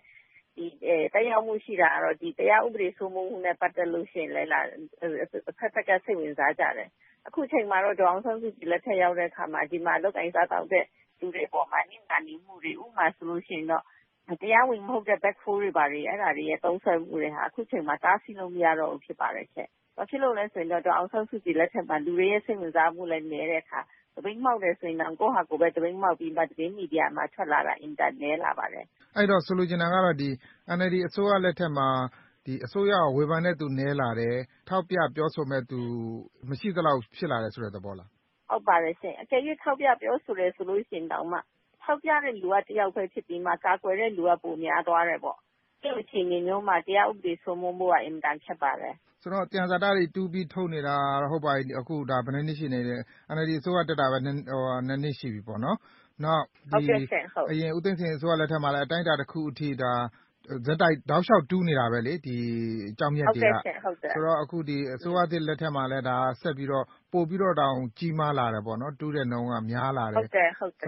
အဲ့တော့ဒီကထွက်တဲ့တရားစာတကနေရတဲ့အကျိုးအမြတ်တွေကဒေသအတွက်ကောတကယ်အကျိုးရှိသလားဒါမှမဟုတ်လဲစီးပွားရေးကုမ္ပဏီကြီးတွေကပဲသူတို့အိတ်ထဲပဲထည့်နေသလားဒါမှမဟုတ်ရင်အစိုးရကရောအခွန်ဘယ်လောက်ရသလဲဒီသုံးဖလှယ်ပေါ့နော်ဘယ်လောက်ထိများအဓိကကတော့ကချင်ပြည်နယ်ကထွက်တဲ့တရားစာတတွေအတွက်ကချင်ပြည်နယ်အကျိုးရှိအောင်ဘာတွေအသုံးချနေသလဲဆိုတော့မေးခွန်းမေးစရာရှိတာ哦အခုတိုင်းတာဖြစ်ဆိုလို့ရှိရင်တော့အမှန်တကယ်တမ်းဒီအခွန်ဘယ်လောက်ရတယ်လဲဆိုတော့ကျောင်းမြင့်ရတနာပြပွဲမှာဒီ Emporium မှာရောင်းချတဲ့အပေါ်မှာပဲအခွန်တုံရရှိမှာဖြစ်ပါတယ်ဒါပေမဲ့အခုချိန်ထိကျမတို့ဒီအချက်လက်တွေအရတော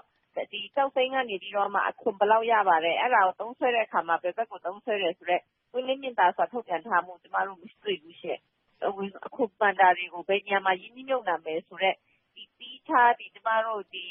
Supreme World Fund ဆိုတဲ့ဟာကိုလည်းအခုချိန်မှာဆွေးနွေးဆဲပဲရှိပြီးမှအကောင့်ထဲပေါ်တာမတွေ့ရတဲ့အခါကျတော့တမကြီးမှရင်းနှီးမြှုပ်နှံသလားပြန်ကြီးမှရင်းနှီးမြှုပ်နှံသလားဒါမှမဟုတ်လို့ရှိရင်လမ်းတရားမှရင်းနှီးမြှုပ်နှံသလားဆိုတာမျိုးလည်းမသိရဘူးရှင်ဒါကြောင့်မလို့ကချင်ပြည်နယ်ဘယ်လောက်လာတယ်လဲဆိုတာတော့သိရှိဖို့အတွက်ပုံခက်ခဲပါတယ်ဘယ်လောက်ထိအသုံးချနေတယ်လဲဘယ်နေရာခိုင်နှုန်းအသုံးချနေတယ်လဲဆိုတာဟာဟိုလေစောင့်ကြည့်တဲ့သူမရှိဘူးလားဆိုတော့စောင့်ကြည့်လို့မရဘူးလားဒါမှမဟုတ်လဲဒေါ်ခွန်ဂျာတို့လိုမျိုးပေါ့နော်လှုပ်ရှားတဲ့သူတွေကရောထုတ်ပြန်ပေးဖို့ပွင့်လင်းမြင်သာမှုရှိဖို့အတွက်တောင်းဆိုတာတွေရောရှိသလားခင်ဗျာဦးသိန်းစိန်လက်ထက်တုန်းကကျတော့ဒီလိုတောင်းဆိုဖို့အတွက်ပိုပြီးလွယ်ကူပါတယ်ရှင်ဘာလို့လို့ရှင်ဒီဥမာ Global Witness ကနေပြီးတော့မှဒီစီရင်ခံစာထွက်တယ်ပေါ့ဒီစီရင်ခံစာထွက်တဲ့အချိန်မှာဆိုလို့ရှင်ဒ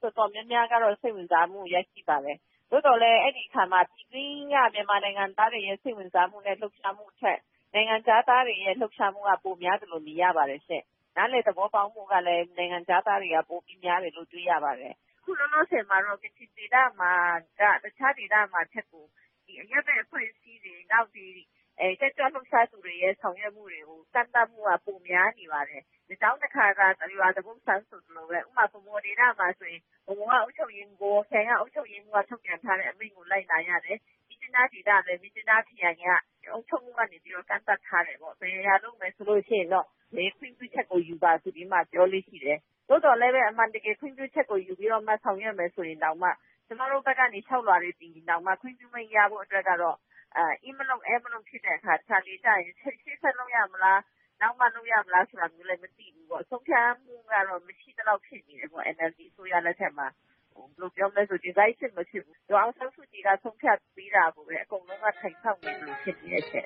တကယ်တော့ရှင်းရှင်းပြောရမယ်ဆိုရင်တော့ဒီမိုကရေစီအစိုးရလိုနာမည်တက်ထားတဲ့ဒီအစိုးရလက်ထက်မှာဆိုရင်တော့ပွင့်လင်းမြင်သာမှုကပိုပြီးရှိတင်တာပေါ့နော်ဟုတ်ကဲ့ရှင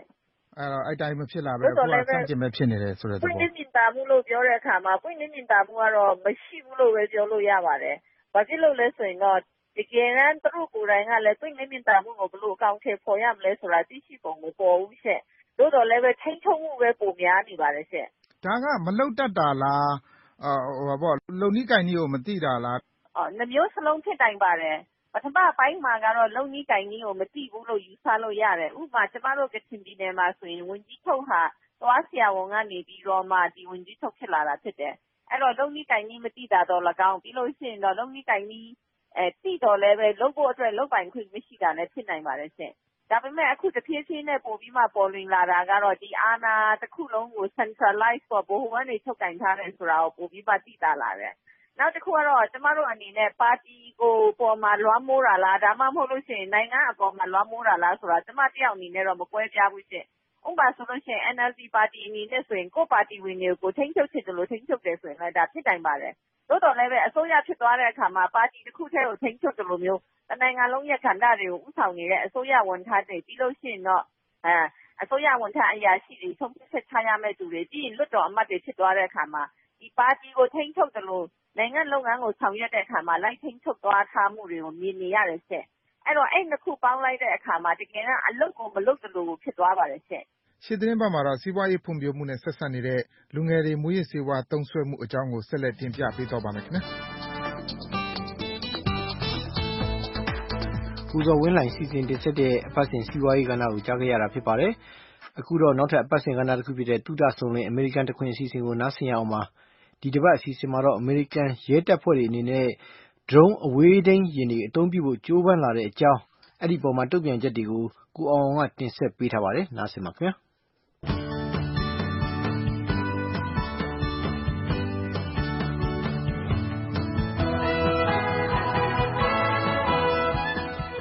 အမေရိကန်ပြည်ထောင်စုကအများပြည်သူလုံခြုံရေးဆောင်ရွက်နေကြတဲ့အဖွဲ့အစည်းတွေအနေနဲ့အခုအခါမှာ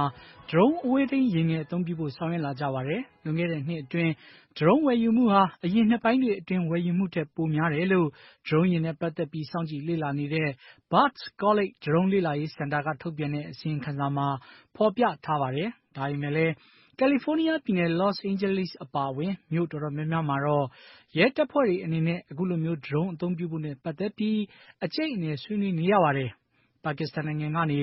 ေအမေရိကန်ပြည်ထောင်စုကိုရွှေ့ပြောင်းအခြေချနေထိုင်သူ Hamid Khan ကလုံခြုံရေးရဲတပ်ဖွဲ့တွေအနေနဲ့အဲ့ဒီလို drone အသုံးပြုမှာကိုဆန့်ကျင်သူပါ။ရဲတပ်ဖွဲ့တွေကိုစစ်ဖက်သုံးခေတ်မီကိရိယာတွေတပ်ဆင်အသုံးပြုစေတဲ့အပေါ်သူကစိုးရိမ်နေတာပါ။အမေရိကန်မှာလူမျိုးရေးခွဲခြားဆက်ဆံမှုတွေရှိနေတယ်လို့လည်းသူကပြောပါတယ်။ Number one is, as we all see, the expanding and escalation militarization of local. ရွှေ့ပြောင်းအခြေချနေထိုင်သူတို့အနေနဲ့အခုချိန်မှာလူမှုအတိုင်းအဝိုင်းကြားတင်းမာမှုတွေရှိနေတယ်လို့ထင်ပါတယ်။ဆိုတော့အမေရိကန်ပြည်ထောင်စုရဲ့စံတန်ဖို့အစစ်မှန်တွေကိုကျွန်တော်ဘယ်လိုသင်ရမှာလဲ။လုံခြုံရေးတပ်ဖွဲ့တွေအနေနဲ့ drone အသုံးပြုမှာကိုစန့်ကျင်တဲ့အနေနဲ့ကန့်ကွက်ပြောဆိုမှုတွေလက်မှတ်ရေးထိုးတောင်းဆိုတဲ့လှုပ်ရှားမှုတွေပြုလုပ်ကြပါတယ်။ဒါပေမဲ့လည်းတချို့ခရိုင်ရဲတပ်ဖွဲ့တွေကတော့ drone ကိုစတင်စမ်းသပ်အသုံးပြုခြင်းနေကြပါတယ်။ drone အသုံးပြုတာဟာမျက်လုံးတစ်စုံအပိုရလာသလိုပါပဲလို့ Los Angeles ခရိုင်ရဲတပ်ဖွဲ့က Jack Ewell ကပြောပါတယ်။ It allows us to get a view of a particular situation that's too dangerous. အန္တရာယ်များတာကြောင့်လူနဲ့လိုက်ကြည့်လို့မရတဲ့နေရာတွေမှာ drone အသုံးပြုရင်အဆင်ပြေပါတယ်။ကားထဲကလူမှာတနတ်ပါမပါလူကသွားကြည့်တာတဲ့ drone ကိုလှုပ်ပြီးကြည့်ရုံပါ။လူတွေကိုအထိခိုက်နဲအောင်တခြားနည်းလမ်းတွေကိုလည်းသုံးသွားမှာပါ။ Los Angeles မြို့ရဲတပ်ဖွဲ့က Horace Frank ကလည်း I can tell you that this department has absolutely no intention of drone ကိုလက်နက်လိုမျိုးအသုံးချတာမျိုးကျွန်တော်တို့အနေနဲ့မလုပ်ဘူးဆိုတာပြောနိုင်ပါတယ်။တကယ်လို့ကျွန်တော်တို့အသုံးပြုခွင့်ရတယ်ဆိုရင်လည်းလက်နက်လိုမျိုးအသုံးချလို့မရနိုင်အောင်သေချာဆောင်ရွက်ပါမယ်။ရဲတပ်ဖွဲ့တွေအနေနဲ့ drone အသုံးပြုမှာကိုထောက်ခံသူ Eddie Lopez က There's a lot of bad guys out there. So you got to keep the good. စိုးသွမ်းတဲ့လူတွေကအများကြီးဆိုတော့ဘေးပတ်ဝန်းကျင်လုံခြုံမှုရှိအောင်တော့လုပ်ရမှာပါလို့သူကပြောသွားတာပါ။ drone အသုံးပြုမှာကိုထောက်ခံသူနောက်တစ်ဦးဖြစ်တဲ့ Damian Walker ကI think in certain situations they do need. တချို့အခြေအနေတွေမှာဆိုရင်တော့သူတို့အနေနဲ့ drone လိုအပ်မှာပါလို့ပြောသွားတာပါ။ရဲတပ်ဖွဲ့တွေအနေနဲ့ drone အသုံးပြုမှာကိုဆန့်ကျင်သူတစ်ဦးဖြစ်တဲ့ Toriano Weatherspoon ကတော့ I think the drone would just be a new way of seeing what me drone အသုံးပြုမယ်ဆိုရင်ကျွန်တော်တို့လိုဘာပြစ်မှုမှမကျူးလွန်တဲ့သူတွေအတွက်အနောက်ရှက်ဖြစ်စေပါတယ်။ရဲတပ်ဖွဲ့ဘက်ကတော့ဘာကြောင့် drone အသုံးပြုဖို့လိုတယ်ဆိုတာကိုရှင်းလင်းတင်ပြတဲ့လူထုဆွေးနွေးပွဲတွေကျင်းပပေးနေတယ်လို့ LA ရဲတပ်ဖွဲ့က Frank ကပြောပါတယ်။ And I think it's incumbent upon us to try to allay those trusts and those concerns and that is exactly. ဘာကြောင့် drone အသုံးပြုတယ်ဆိုတဲ့ရည်ရွယ်ချက်ကိုသိပေမဲ့အကြောင်းမျိုးစုံပြပြီးတော့ကန့်ကွက်ကြင်ကြတဲ့သူတွေအများကြီးရှိပါတယ်။လူတွေရဲ့ယုံကြည်မှုနဲ့စိုးရိမ်ပူပန်မှုတွေကိုပြေလျော့စေဖို့ဟာကျွန်တော်တို့ရဲ့တာဝန်လို့ထင်ပါတယ်။ဒါကြောင့်မလို့အခုလိုမျိုးလူထုနဲ့တွေ့ဆုံဆွေးနွေးပွဲတွေတောက်လျှောက်လုပ်နေတာပါ။တကယ်လို့သာတင်းကျပ်တဲ့စီမင်းစည်းကမ်းတွေချမှတ်ပြီး drone အသုံးပြုတာကနေကောင်းမွန်တဲ့ရလဒ်တွေပြသနိုင်တယ်ဆိုရင်တော့လူတွေရဲ့ယုံကြည်မှုပိုရလာနိုင်တယ်ဆိုပြီးတော့လည်းရဲတပ်ဖွဲ့ဘက်ကပြောပါတယ်။ drone ဝါသနာရှင်တဦးဖြစ်တဲ့မြောက်ကယ်ရိုလိုင်းနားပြည်နယ်ကကိုရဲထွန်းကတော့ရဲတပ်ဖွဲ့အနေနဲ့စည်းကမ်းတကျသုံးစွဲသွားမယ်ဆိုရင်အကျိုးရှိမယ်လို့ထင်ကြောင်းပြောပါတယ်။ကျွန်တော်ကတော့ပြောမယ်ဆိုလို့ရှိရင်တကယ်လို့အစိုးရနဲ့ဒီပေါ့နော်ကျွန်တော်ဒီမှာလုပ်တဲ့ဥပဒေကိုလုပ်တဲ့လူတွေပေါ့နော်အစိုးရရဲ့ဒါမှမဟုတ်လေကျွန်တော်ဒီ state တွေကနေပြီးတော့ဒီဥပဒေနဲ့ပတ်သက်ပြီးတော့တို့နေတဲ့ဒီဥပဒေတွေကိုဖွဲ့စည်းဥပဒေတွေကိုရေးဆွဲပြီးတော့ plate တွေကိုပေါ့နော်တုံးသိပြီးတော့ဘယ်လိုမျိုးတွေ guideline တွေရှိမယ်ဥပမာထားလိုက်ပါတော့ဗျာလူတယောက်ရဲ့အိမ်ပေါ်မှာသွားပြီးတော့ဒီ drone နဲ့တော့ပြန်တော့မယ်စုံစမ်းစစ်ဆေးမယ်ဆိုတော့အရေးဆုံးယူရမှာပြောမယ်ဆိုလို့ရှာဖွေခွင့်ပေါ့နော်ဝရမ်းလို့ခေါ်တာပေါ့နော်ယူရမှာအဲ့လိုမျိုးတွေ requirement တွေတုတ်ပေးတယ်ဆိုလို့ရှိရင်တော့ အမှန်တော့ကောင်းတဲ့ကိစ္စပဲပေါ့နော်ဘာလို့ဆိုတချို့နေရာတွေမှာကြာလူတွေကြောက်နေကြ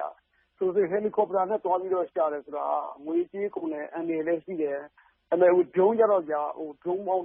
4-5 ဆင်းလောက်တခါအဲ့တောတွေမှာဖြတ်သွားပြီးတော့လိုက်ပြီးတော့ရှာလို့ရတယ်ဘာလို့ဆိုဒရုန်းကင်မရာရလည်းအရင်ကောင်းတယ်ဒရုန်းမြင်လို့ရတာတို့ပြီးတော့ quality ကရန်ကောင်းလို့ဆိုတော့ကောင်းတယ်ကောင်းတော့ပေါ့ဗျာတကယ်လို့ခုနပြောလို့ဘုံတွေကြောက်စရာတွေရှိတယ်ဗျာဘုံတွေကွယ်အဲ့မှာသွားပြီးတော့တကယ်လားပါညာပေါ်နေကြရင်တော့နီးကပ်သွားကြည့်လို့ရတကယ်လို့ဘုံတွေကွဲသွားခဲ့တော့မှဒီပြောမစတစ်ထောင်တန်းဂျုံလေးတစ်ခုပြက်ပြီးတော့လူရဲ့အသက်ကိုလည်းမထိခိုက်ဘူးလေဆိုတော့ဘာလို့ပြောဖို့ဗျာအစိုးရအနေနဲ့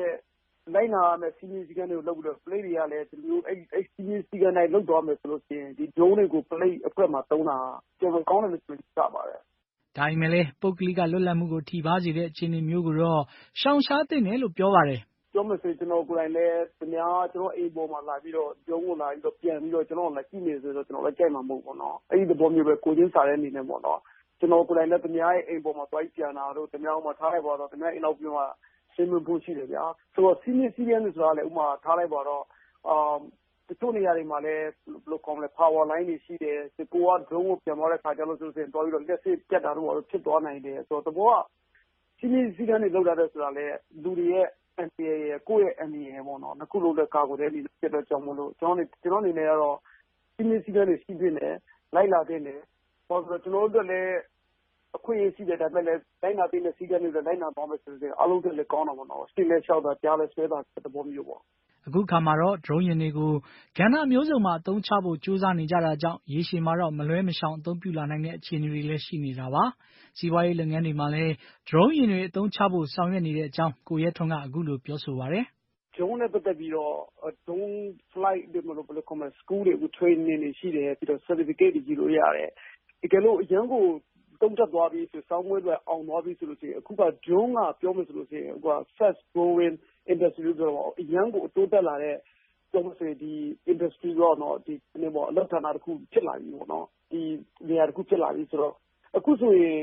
online မှာကြည့်လိုက်မယ်ဆိုရင်ဒီ movie ဒီရုပ်ရှင်လုပ်တဲ့ comedy တွေရင်းဌာနဒီအစိုးရကပြောတဲ့ Amazon တို့တော့တော်တော်များများအခုကအဲ့ဂျုံကိုတကယ်ကိုတို့ဟို license ရှိတဲ့လူတွေကိုအခုအလုပ်ကအရင်လွယ်ပေါ့ဆိုတော့ဟိုတွေ freelance work ကိုလုံးမခံမနဲ့ဒီအလုပ်တစ်ခုနဲ့သွားပြီးတော့ပတ်သက်ပြီးတော့ဒီအခါဒီမျိုးကြီးလုပ်လို့ရတယ်တောင်းမလို့ဖြစ်လဲနာကစားအနေနဲ့လုပ်လို့ရတယ်ဗျအခုကအရင်ကိုဖြစ်သွားလာတယ်သဘောကဟိုကျွန်တော်လည်းစဉ်းစားတော့ပေါ့ပဲကျိုးစားပြီးတော့အဲ့ဒီခုန FA test တွေပဲခုနဆောင်းမွေးတွေဖြည့်လို့အောင်မြင်ခဲ့လို့ဆိုလို့ရှိရင်တော့အခွင့်အရေးအများကြီးရှိပါတယ်ဘာလို့ဆိုတော့လာကလည်းကောင်းတယ်အားလုံးလည်းဘယ်လိုကောင်းလဲဟိုသူကတော့ဆောင်းမွေးကျွန်တော်လည်းကြည့်ပြီးပါတယ်ဆောင်းမွေးကတော့ပြောမစင်လေးမြန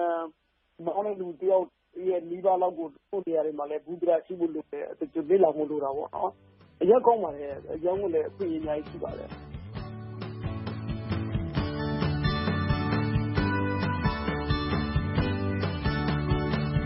်ဒါကတော့ပတ်စင်ကုသဆောင်တဲ့အမေရိကန်တခွင်အစီအစဉ်မှာအမေရိကန်ရဲတပ်ဖွဲ့တွေအနေနဲ့ drone အဝေးထိန်းယာဉ်သုံးဖို့အတွက်ကြိုးပမ်းလာတဲ့အကြောင်းကိုအောင်ကတင်ပြပေးခဲ့တာဖြစ်ပါတယ်ခင်ဗျာအမေရိကန်ဆိုရရဲ့သဘောထားအမြင်အာဘော်ကိုတင်ပြပါတော့မယ်ရှင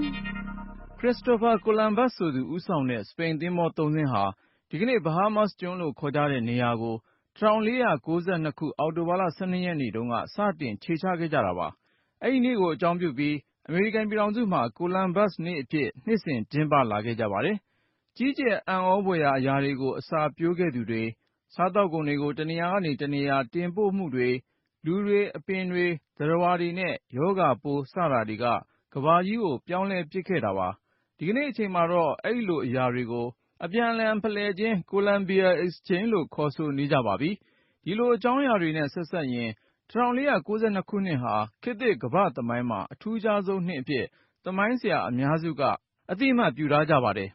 1492ခုနှစ်ကစလို့ကမ္ဘာလူဦးရေဟာ၄ဆကျော်တိုးလာခဲ့ပြီး1650နဲ့1850ကြားမှာဆိုရင်လည်းကမ္ဘာလူဦးရေ2ဆတိုးခဲ့ပါတယ်ဒီလောက်များပြားလွန်းတဲ့တိုးပွားမှုကိုဖြစ်စေခဲ့တဲ့အကြောင်းရင်းခံအချက်တွေရှိပေမဲ့အထင်ရှားဆုံးကတော့စားသောက်ကုန်ဖြန့်ဖြူးရေးတိုးလာတာနဲ့တိုးတက်လာခြင်းပဲဖြစ်ပါတယ်မူလအမေရိကန်တိုင်းရင်းသားတွေရဲ့စားသောက်ကုန်ဖြန့်ဖြူးမှုကိုထပ်ပြောရရင်ပြောင်းဖူးအာလူးခရမ်းကျင်သီး မြေပဲပလောပီနံနနတ်သီးငရုတ်ကောင်းနဲ့ကိုကိုးစေ့စတာတွေဟာထင်ရှားတဲ့အကြောင်းရင်းခံတွေဖြစ်ပါတယ်။အာလူးဆိုရင်ဆင်းရဲတဲ့မြောက်ပိုင်းနဲ့ဗဟိုဥရောပနိုင်ငံတွေအတွက်အရေးကြီးတဲ့အခြေခံစားကုန်ဖြစ်လာပါတယ်။ပြောင်းမှုနဲ့ပလောပီနံဥကိုတော့16ရာစုလောက်ကစလို့အာဖရိကတိုက်ကိုတင်ပို့ခဲ့တာကြောင့်အာဖရိကတိုက်ရဲ့ရိုးရာသီးနှံတွေနေရာမှာအစားထိုးနိုင်ခဲ့ပြီးအခုဆိုရင်အာဖရိကတိုက်မှာအရေးကြီးဆုံးအခြေခံစားကုန်ဖြစ်လာခဲ့ပါတယ်။တရုတ်နိုင်ငံမှာလည်းဒီကနေ့ခေတ်အဓိကစားသုံးနေကြတဲ့အာလူးပြောင်းမှုနဲ့မြေပဲစတာတွေကိုမိတ်ဆက်တင်ပို့ခဲ့တာကြောင့်ရလဒ်အဖြစ်ဒီကနေ့တရုတ်ပြည်ဟာလူဦးရေတိုးပွားလာနေပါတယ်။18ရာစုနှစ်ရောက်ချိန်မှာတော့ကမ္ဘာလူဦးရေရဲ့3 ပုံ 1 ပုံဟာတရုတ်နိုင်ငံသားတွေဖြစ်ကြပါတယ်။ဒီကမ္ဘာလုံးအသွင်ဆောင်တဲ့ကိုလံဘီယန်ဖလှယ်ခြင်းဆိုတာအစားအစာအသစ်တစ်ခုကိုအခြားကမ္ဘာနေရာတစ်ခုစီတင်ပို့ခြင်းပဲဖြစ်ပါတယ်။1492ခုမတိုင်ခင်ကဆိုရင်ဖလော်ရီဒါပြည်နယ်မှာလိမ္မော်သီးမရှိခဲ့သလိုအီကွေဒေါနိုင်ငံမှာလည်းငပျော်သီးမရှိခဲ့ပါဘူး။ဟန်ဂေရီမှာလည်းအယောင်တင်ငရုတ်သီးမရှိခဲ့ပါဘူး။အပြန်အလှန်တင်ပို့ခြင်းတွေကြောင့်အီတလီနဲ့ကိုလံဘီယာနဲ့အင်ဒိုနီးရှားနိုင်ငံတွေမှာလည်းကော်ဖီရှိလာပါတယ်။ဟာဝိုင်အီမှာနာနတ်သီးရှိလာပြီးအာဖရိကတိုက်မှာရောဘာပင်တွေရှိလာပါတယ်။စက်တဲ့ငရုတ်မျိုးပင်တွေထိုင်းတရုတ်အိန္ဒိယတို့မှာရှိလာသလိုဆွစ်ဇာလန်မှာလည်းချောကလက်ရှိလာပါတယ်။ဒီစပိန်သင်းမောငယ်3 စင်းကရေပြင်တွေကျော်ဖြတ်ပြီးဘဟားမားကျွန်းမှာပထမဆုံးကမ်းတက်နိုင်ခဲ့တဲ့ဖြစ်ရပ်ကသမိုင်းမှာမကြုံဘူးလောက်အောင်အပြောင်းအလဲတွေဖြစ်ပေါ်စေခဲ့ပါတယ်။ကိုလမ်ဘတ်ကဘဟားမားကိုစတင်ခြေချခဲ့တဲ့လုပ်ရပ်ကအမေရိကတိုက်ကိုရှာဖွေတွေ့ရှိခဲ့တာတခုတည်းမဟုတ်ပဲကမ္ဘာကြီးမှာဒေသအချင်းချင်းကူးလူးဆက်ဆံမှုရှိလာအောင်ကုန်သွယ်မှုတွေဖြစ်ပေါ်တိုးတက်လာအောင်နဲ့လူသားတွေရဲ့အနာဂတ်ကိုပုံဖော်ပေးခဲ့တာဖြစ်ပါတယ်။ဒါ့အပြင်အတွေးခေါ်အယူဆတွေဖလှယ်တာအဆက်အသွယ်တွေရယူနိုင်တာနဲ့ယဉ်ကျေးမှုဖလှယ်ခြင်းတွေကိုလည်းဖြစ်ပေါ်စေခဲ့ပါတယ်။1492ခုနှစ်ဟာလူသားတွေကကမ္ဘာကြီးကိုတစ်စည်းတစ်လုံးနဲ့ဖြစ်အောင်ဖန်တီးပေးနိုင်ခဲ့သလိုလူသားတွေအတွက်အကျိုးဖြစ်ထွန်းစေခဲ့တာလည်းဖြစ်ကြောင်းပါခင်ဗျာ။ American ဆိုရရဲ့သဘောထားအမြင်အားကိုတင်ပြလို့ပြီးပါပြီ။အခုထုတ်လွှင့်ပေးခဲ့တာကတော့အမေရိကန်အစိုးရရဲ့သဘောထားအမြင်သာဖြစ်ပြီးတော့ VOA ရဲ့အာဘော်မဟုတ်ကြောင်းသောတာရှင်တွေကိုအသိပေးအပ်ပါတယ်ခင်ဗျာ VOA အမေရိကန်တန်ကအခုမနေ့ထုတ်လွှင့်ပေးနေတဲ့အစီအစဉ်ကိုမနေ့ 8 နာရီကနေ 9 နာရီအထိလိုင်းဒုံမီတာ 16, 19 နဲ့ 24 တို့ကနေပြန်ပြီးတော့ထုတ်လွှင့်ပေးသွားမှာပါ VOA မြန်မာပိုင်းအစီအစဉ်ရဲ့အင်္ဂါနေ့မနက်ဖက်ထုတ်လွှင့်ချက်တွေဆက်လက်ပြီးတော့ထုတ်လွှင့်နေပါတယ်အခုတော့နိုင်ငံတကာသတင်းအချင်းချုပ်ကိုမတ်စုမြတ်မောင်ကကြီးညာပေးပါလိမ့်မယ်အမေရိကန်ပြည်ထောင်စုအနောက်ဘက်ခြမ်းကယ်လီဖိုးနီးယားပြည်နယ်ထဲမှာတောမီးတွေလောင်ကျွမ်းမှုကြောင့်လူ10 ယောက်ထက်မနည်းသေဆုံးခဲ့ပါတယ်။စပျစ်ခြံတွေနဲ့ဝိုင်အရက်ထုတ်လုပ်ရေးလုပ်ငန်းတွေရှိရာနာပါနဲ့ဆော်နိုမာမြို့နယ်တွေအပါအဝင်မြို့နယ် 8 ခုမှာပြည်နယ်အုပ်ချုပ်ရေးမှူးက Jerry Brown ကအရေးပေါ်အခြေအနေထုတ်ပြန်ထားပါတယ်။ကယ်လီဖိုးနီးယားပြည်နယ်မြောက်ပိုင်းရဲ့ဒေသတဝက်လောက်မှာတောမီးပေါင်း15 ခုထက်မနည်းလောင်ကျွမ်းနေပါတယ်။တောမီးတွေကြောင့်လူနေအိမ်နဲ့စီးပွားရေးအဆောက်အဦ 1500 ထက်မနည်းပျက်စီးဆုံးရှုံးခဲ့တယ်လို့မီးသတ်တပ်ဖွဲ့အကြီးအကဲကပြောပါတယ်။တောမီးလောင်နေတဲ့နေရာတွေနားမှာရှိတဲ့ဆေးရုံတွေကလူနာရာနဲ့ချီအပါအဝင်လူပေါင်း 2000 လောက်ဘေးကင်းရာကိုပြောင်းရွှေ့ခဲ့ရပါတယ်။တနင်္ဂနွေနေ့မှာစတင်ခဲ့တဲ့တောမီးတွေဘာကြောင့်စတင်လောင်ကျွမ်းသလဲဆိုတာကိုစုံစမ်းနေတယ်လို့ကယ်လီဖိုးနီးယားပြည်နယ်သစ်တောနဲ့မီးဘေးကာကွယ်ရေးဌာနကပြောပါတယ်ရှင်။မြောက်ကိုရီးယားနဲ့သဘောတူညီမှုရနိုင်ဖို့အမေရိကန်ကလွန်ခဲ့တဲ့အနှစ်20ကျော်လုံးကြိုးပမ်းဆောင်ရွက်မှုတွေမအောင်မြင်ခဲ့ဘူးလို့အမေရိကန်သမ္မတ Donald Trump ကတနင်္လာနေ့ကပြောကြားခဲ့ပါတယ်။လွန်ခဲ့တဲ့25နှစ်ကျော်အတွင်းမှာအမေရိကန်ကဒေါ်လာသန်းထောင်ချီပေးပြီးတော့မြောက်ကိုရီးယားနဲ့အပေးအယူလုပ်ခဲ့တဲ့မူဝါဒမအောင်မြင်ခဲ့ဘူးလို့သမ္မတ Trump က Twitter လူမှုကွန်ရက်ပေါ်မှာရေးသားခဲ့တာပါ။ဘင်္ဂလားဒေ့ရှ်နိုင်ငံဘက်ရောက်နေတဲ့ရိုဟင်ဂျာဒုက္ခသည်တွေအတွက်ကာလဝမ်းရောဂါကာကွယ်ဆေးတောက်ကျွေးမှုအစီအစဉ်ကိုကုလသမဂ္ဂကဒီကနေ့အင်္ဂါနေ့မှာစတင်မှာဖြစ်ပါတယ်။ Cox's Bazar ခရိုင်ထဲမှာရှိနေတဲ့ဒုက္ခသည်စခန်းတွေအတွက်ကာကွယ်ဆေးတိုက်ကျွေးမဲ့အစီအစဉ်ဟာကမ္ဘာပေါ်မှာဒုတိယအကြီးကျယ်ဆုံးဖြစ်တယ်လို့ကမ္ဘာ့ကျန်းမာရေးအဖွဲ့ WHO ကပြောပါတယ်ရှင်။ဒါကတော့နောက်ဆုံးရထားတဲ့နိုင်ငံတကာသတင်းအချင်းချုပ်ကိုမတ်စုမြတ်မွန်ကြီးညာသွားခဲ့တာဖြစ်ပါတယ်ခင်ဗျာအခုမနေ့အတွက်အစီအစဉ်ထုတ်လုပ်ရေးမှုကမတ်အင်ဂျင်နိုင်ဖြစ်ပြီးတော့အတန်ပိုင်းဆိုင်ရာအင်ဂျင်နီယာကတော့ Kelvin Fowler ဖြစ်ပါတယ်VOA ကိုနားဆင်တဲ့အတွက်လည်းကျေးဇူးအထူးတင်ရှိပါတယ်ခင်ဗျာနိုင်ငံတကာကတောတာရှင်များနဲ့တကွမြန်မာပြည်သူပြည်သားအားလုံးရွှေလန်းချမ်းမြေ့ကြပါစေကျွန်တော်ဆမ်မိုးလူပါခင်ဗျာ